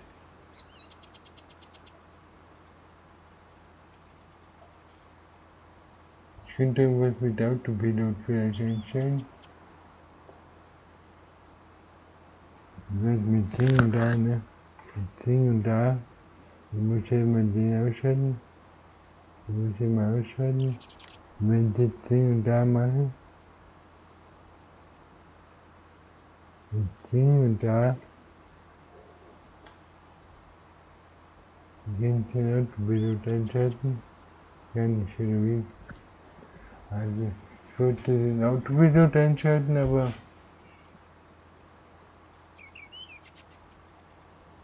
also und ich denke da am Auto drauf und mit dem Anime-Händler Feld 1, also Feld 1 wäre schon mal gut, wenn ich in die Feld 1 fahren kann, also Feld 2 wäre noch besser, der konnte direkt dort, wo ich hin muss, getrennt, also ich möchte jetzt immer zum Shopper vom Hof zum Shop fahren, die Strecke vielleicht, Hofshop.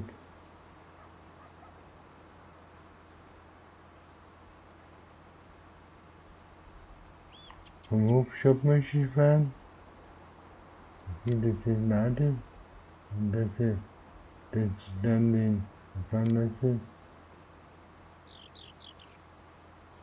am nächstgelegenen und dort dann warten, aktiviert. Wir gehen dann kurz am nächsten Wegpunkt beginnen. Macht er das jetzt? Am nächsten passenden Wegpunkt. Geht selbst einstellen. Und dann dann zum Shop fahren. Und muss ich mal lassen.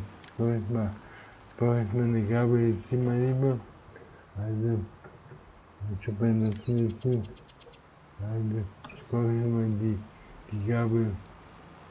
Ich muss immer die Gabel in die Konter anstellen. Also, ich möchte jetzt einfach mal sehen, ob ich vom Zementwerk hoch zum Shop 2 fahren kann. Mit dem Auto darf. Also,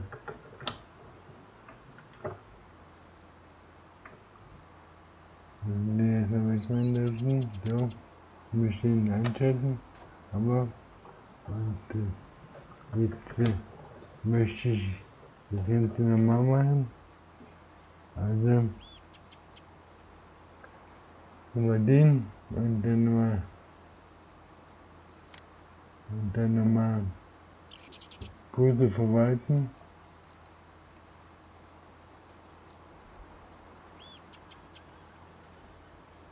Vom Hof zum Shop fahren. Das ist diese Tour, ja. Und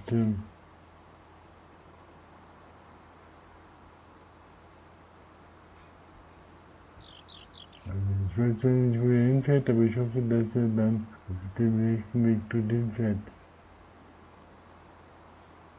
Und das ist möglich.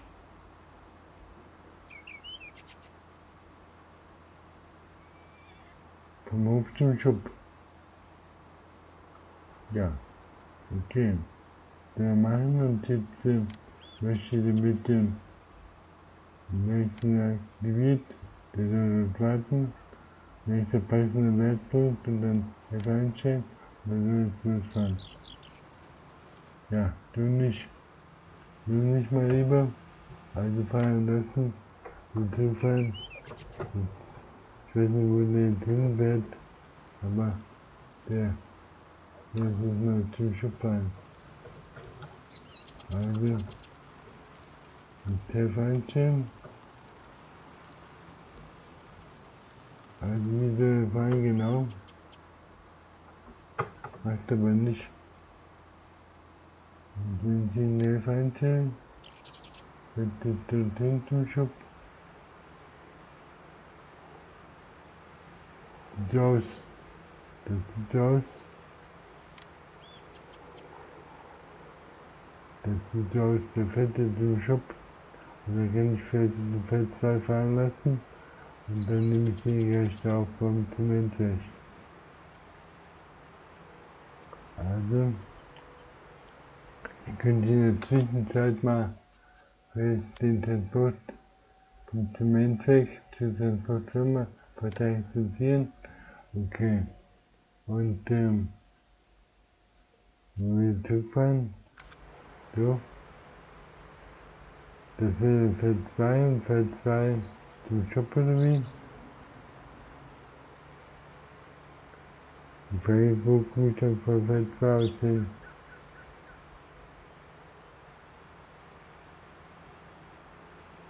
Da hatte sie jetzt gelbe Punkte. Deutsche. Warten, ne? Also, Autograph funktioniert schon mal gut.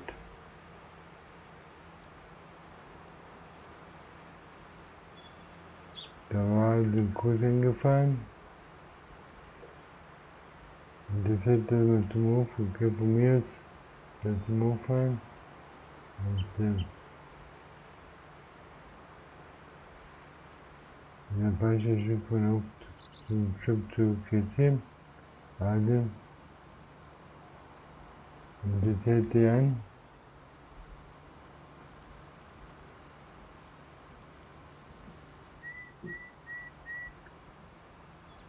Einfach lassen.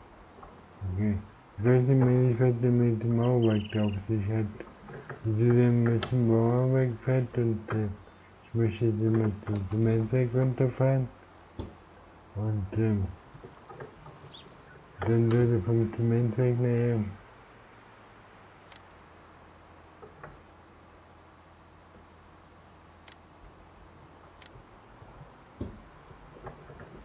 da sind wir. Und dann würde vom Zementwerk nachher mit dieser Fuhre, die ich aufnehme, würde dann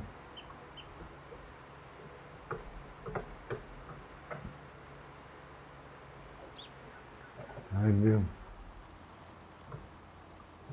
was das ist, 5 Stück Sätze nur.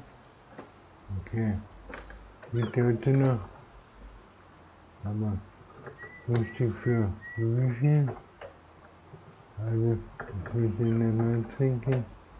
Also, ich möchte den mal absinken. Ich komme nicht da ein. Nee, ich komme nicht ein. Ich muss ein bisschen rummachen.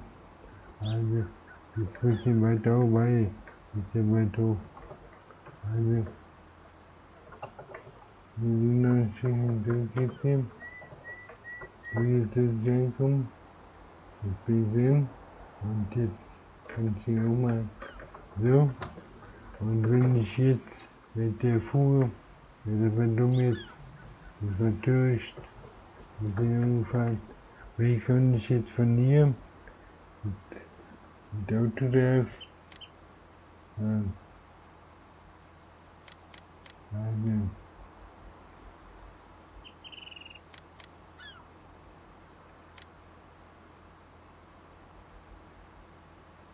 jetzt möchte ich Feld 2 fahren. Wir haben kein Feld 2, doch da ist Feld 2. Das ist die Feld 2 Welle. Und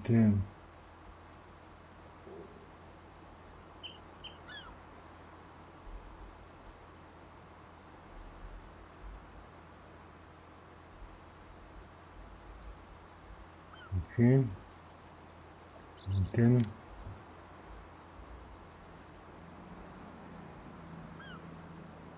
weiter.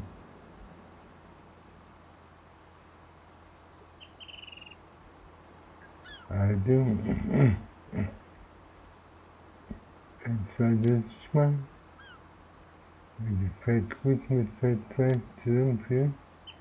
Wieder lernen. Wir wollen nur Feld 2 haben. Diese Dinge annehmen, aber macht er nicht. Warum nicht? Keine Ahnung. Okay.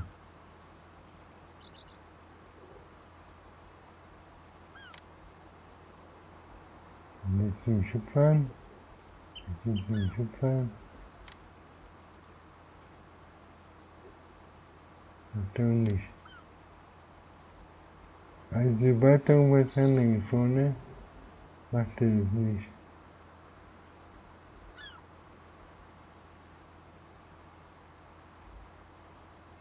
Jetzt muss ich ja selber hinfahren, oder wie?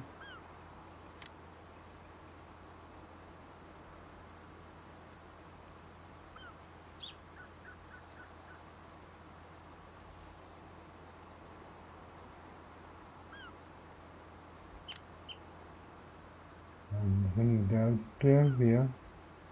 Und jetzt möchte ich mit Autodrive, also die Feld einfahren.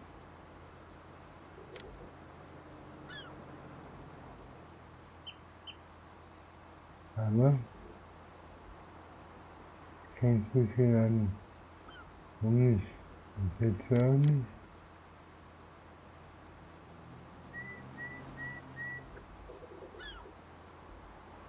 Also muss ich vielleicht von dir mal was aufzeichnen.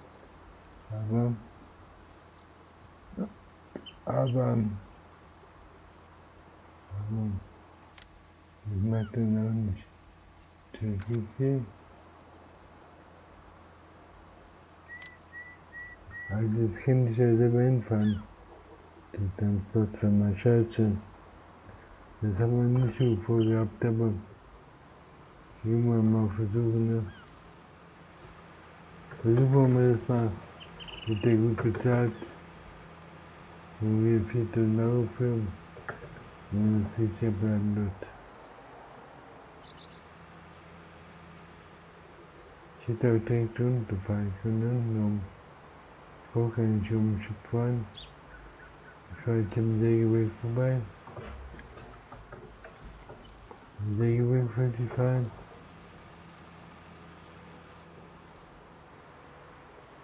Und dann wieder einfahren. Okay. Also 5 Stück habe ich dort abzuliefern.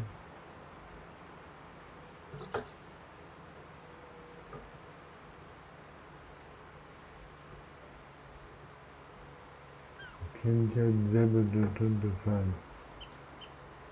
Und vielleicht kann ich von dort wieder von Feld 2 zum Shop fahren, wenigstens.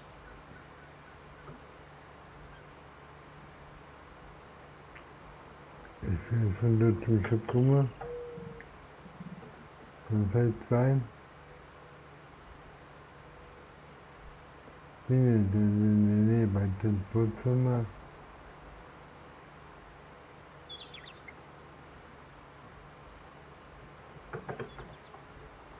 Also, wieder ein Experiment jetzt hier. Ein Experiment mit Autodrive. Ich habe also wieder was von drauf und wollte versuchen, ob ich mit Autodrive zum Ziel fahren kann. Funktioniert aber auch nicht.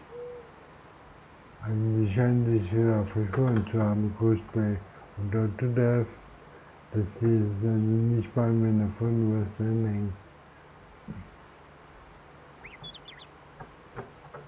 Dass sie also nicht mit dem Effekt dorthin fahren. Also,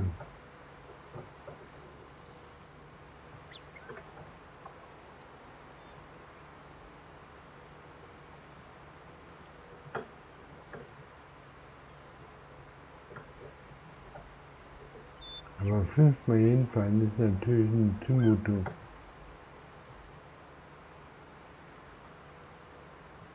Und das Abladen erstmal. Das Abladen noch viel mehr, ne? Also hier ist die Transportfirma.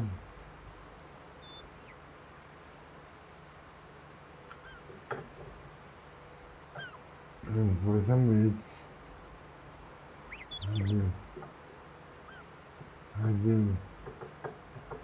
Von hier wieder zum Endeffekt und so. Ich weiß nicht. Also, hier können wir jetzt einfahren.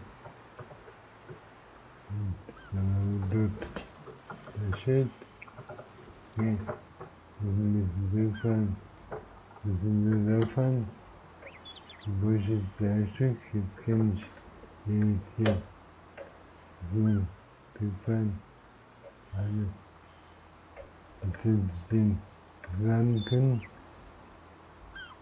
Jetzt den abladen können. Nee, will nicht. Will nicht. Die will ich wieder nutzen.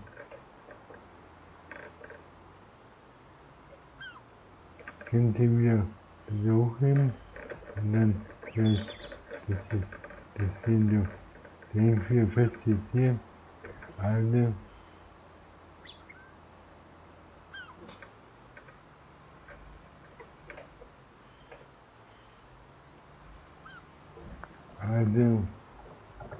Dinge wieder fest. Ich bringe Papier. Also, wenn Sie jetzt hier die Abwärts, also, jetzt zieht auf einmal aus.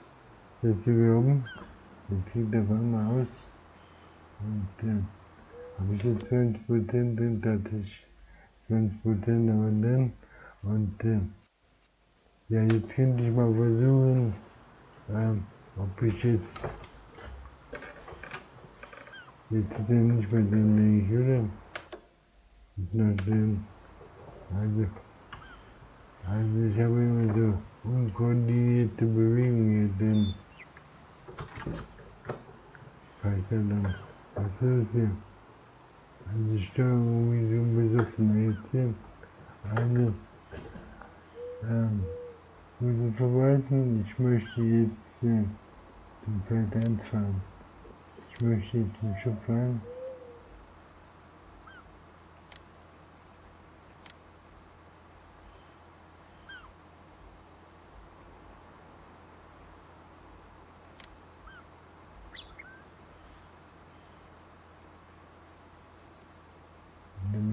Fahren. Macht er nicht. Macht er nicht.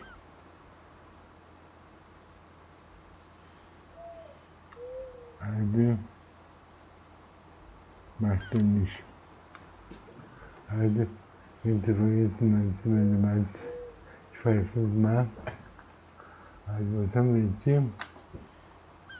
Was haben wir jetzt hier? Mission. 4.000 € bekomme ich dafür 5-mal. Ja, ganz gut. Sollte man meinen, oder? Ja, da breche ich trotzdem ab. Habe ich keine Lust auf, das hier mitzumachen. Okay, abschließen. Okay, Feierabend. Und zusammen machen. Also, wir fahren den dann weg jetzt hier.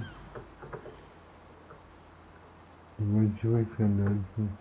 Also, ich würde den wegfahren. Den ausfahren, so.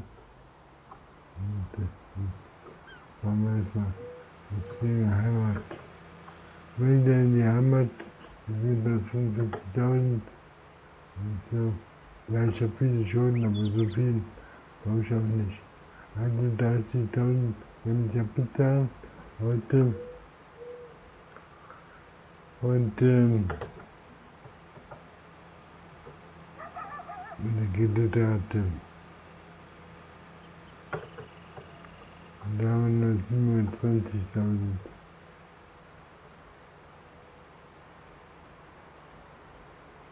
Die 10, ich weiß nicht genau. Die 10 Fall komme ich wohin?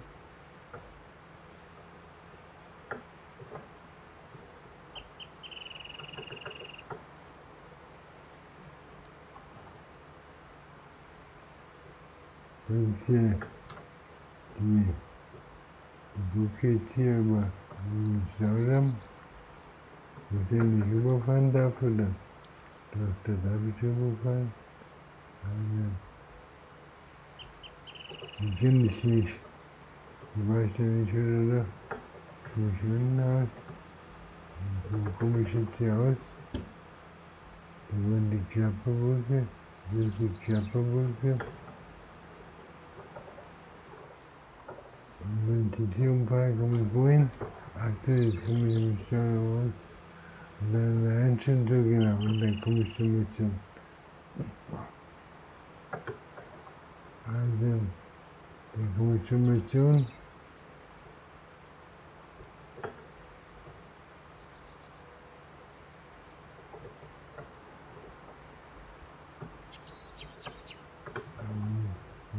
Mission.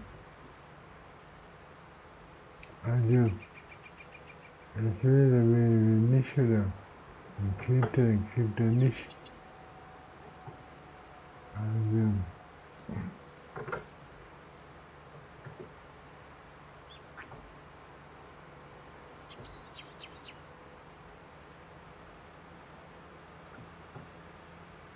also 16:35 haben wir.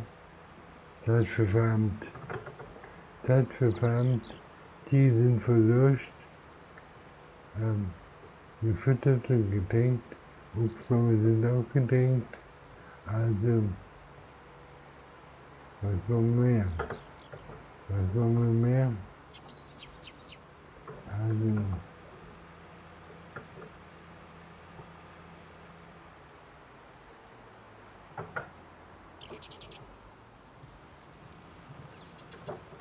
ich kenne mich davon nie zum Hochfahren, oder nicht? Ich hätte da irgendwie zum Hochfahren mit Fußball, hatte ich da irgendwie Wegstand ab. Also von der Mission zum Shop runter.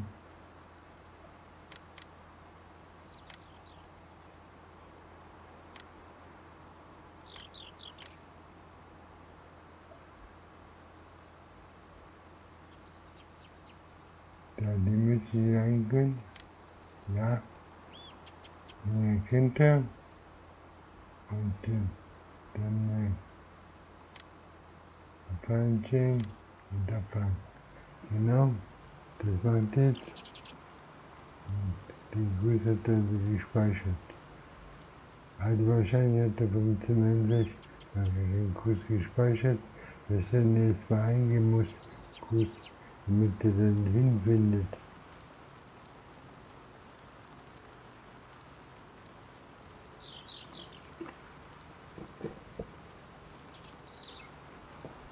Und dann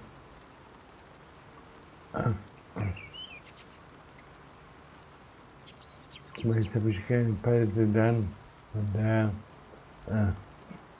muss ich erstmal mit einer Palette da hochfahren und dann sehen, ob der mit der Palette dann den Weg findet.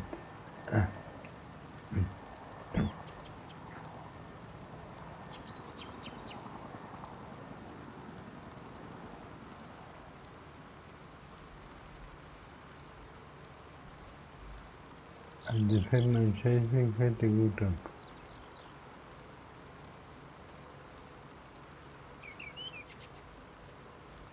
Und möchte ich den unten deaktivieren lassen.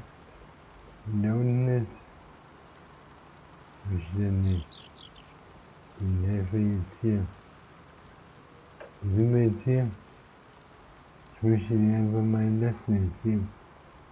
Also, da sind wir. Einfach lassen, ja. Und dann möchte ich ihn ausschalten. So, das haben wir jetzt, sind wir schon mal am Hof. Und wieder am Hof, sag ich mal. Und also, die Karte wächst gut hier. Scheint mir. Also, mein Getreide, das hat den grünen Bereich für die Getreide andere drauf. Und Wachstum, Bodenbeschaffenheit, da brauche ich einen Dünger. Also da habe ich sehr viel Gerste.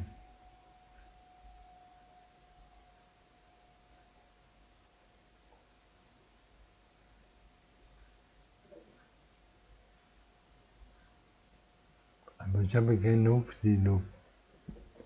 Mit dem Hofsilo könnte ich die Sachen sofort, also die Gerste und den Weizen könnte ich dann sofort hier abspeichern. Dazu brauche ich aber ein Hofsilo. Ich brauche kein Weizen generell.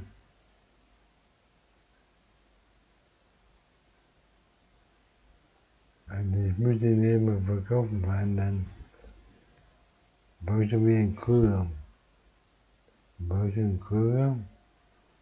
Und den Dächer brauche ich. Ja, außerdem wollte ich im Shop mal nachschauen, bei diesen Geräten da, die ich aber auch für eine Alternative beim Produktion, für eine alternative Mähtechnik, da wollte ich mal nachschauen. Also,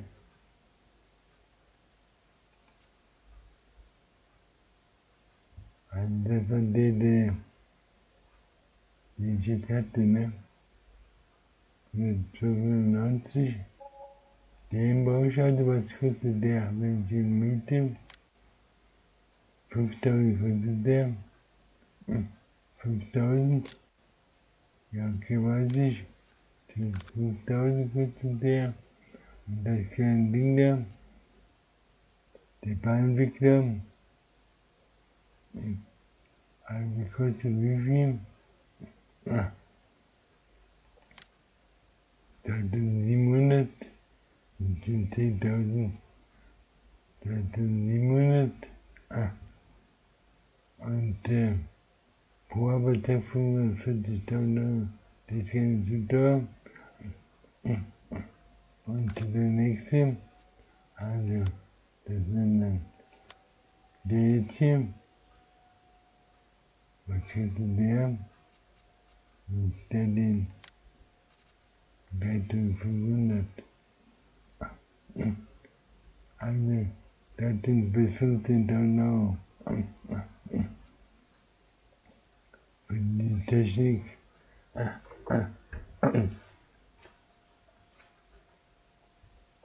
Also der kriegt 70.000 und das Geld kriegt 54, 124.000 und der 124.000 und dann 225.000 quasi.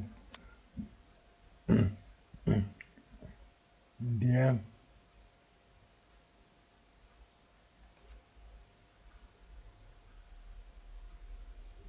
und der hat einen zügigen Arbeitsfluss.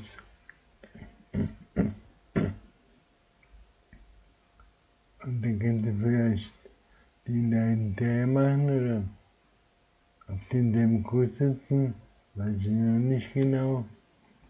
Was ist das für ein Geld hier?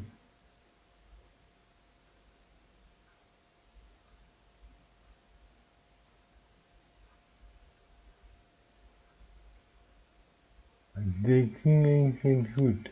Da passt man auf den Bein drauf. Ich habe aber ganze behalten, mein Lieber. Das ist ein Quadrant. Das ist in Holland, ja. Okay, das ist ein Quadrant.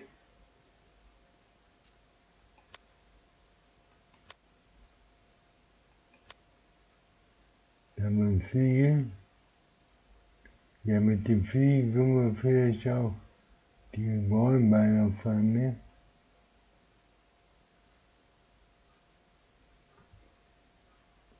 Also mit dem kann ich vielleicht auch die Rollenbeine transportieren. Und damit bekomme ich dann mehr Rollenbeine transportiert wie mit dem Moses und mit dem einen zusammen, oder? Da haben wir einen für Quaderbein und einen für Rundbein.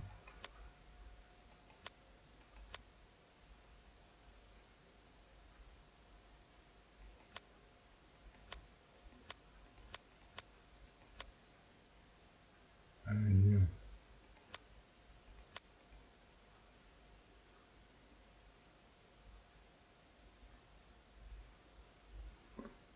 427 ist immer das Beste. 427 ist gut und das Geld ist auch ganz gut. Also, weil ich damit viel mehr transportiert bekomme wie mit dem anderen. Da muss ich zweimal fahren, da brauche ich nur einmal fahren. Okay.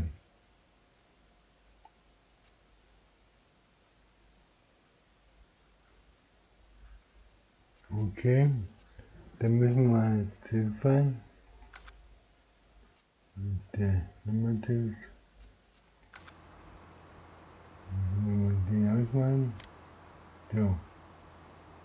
Und jetzt haben wir also Feierabend, 17 Uhr. Endlich mein normaler Freitag. Also, jetzt haben wir 40.000 haben wir heute gemacht. Eine Abzugkosten haben 40.000 gemacht, gekauft haben wir 44.000. Das heißt, ich könnte mal 30.000 zurückzahlen.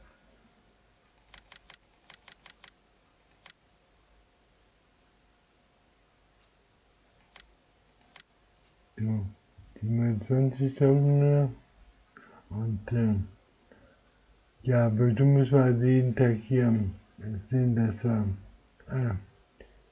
das Abstock dann. Jeden Tag 30.000 vielleicht, Minimum. Da habe ich noch 14.000 im Konto. Das also, dadurch haben wir die Einnahmen von heute. Das sind also die Einnahmen von heute, wenn wir 30.000 abziehen. Wir haben nur die Einnahmen von heute. Was haben wir jetzt heute? Wir haben heute Einnahmen gewonnen, 22,8 dazu. Und wird dann nicht mehr, wenn das Video bei 30 Stunden landet, heute Abend. Und Lohndienstleistung, das habe ich 29.000. Müsste also dann minus 13.000 wären dann 16.000 ungefähr, die mir da bleiben. Also, das lohnt sich dann auch nicht.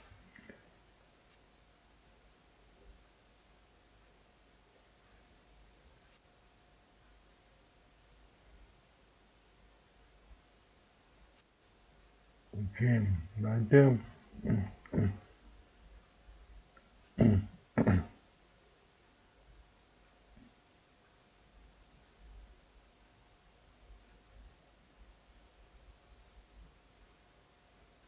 Dann haben wir morgen 96.000 vielleicht und so weiter und so weiter. Okay, das wird schon unter Gemieterzeit. Und jetzt muss ich heute noch die Zeit hochstellen. Bis heute Abend. Und ja.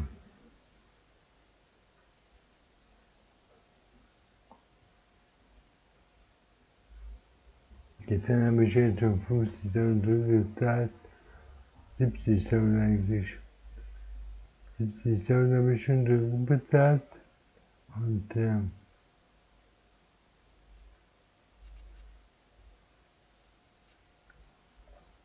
Kredit. Ja.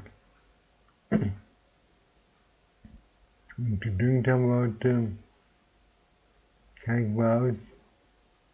Fing notwendig an. Fruchtverschwörung aus.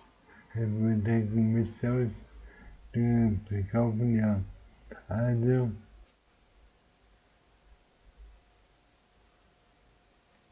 Die Überraschung war jetzt heute, dass die Felder wieder zum Düngen bekamen, die schon gedüngt hatte. Und dann wieder bezahlen dafür.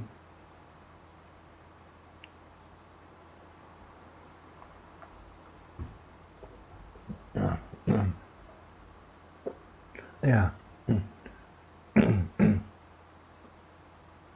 Okay, Leute, ich sag mal, das war's dann für heute. Du kannst ja dann abwarten, ne? Okay, und tschüss.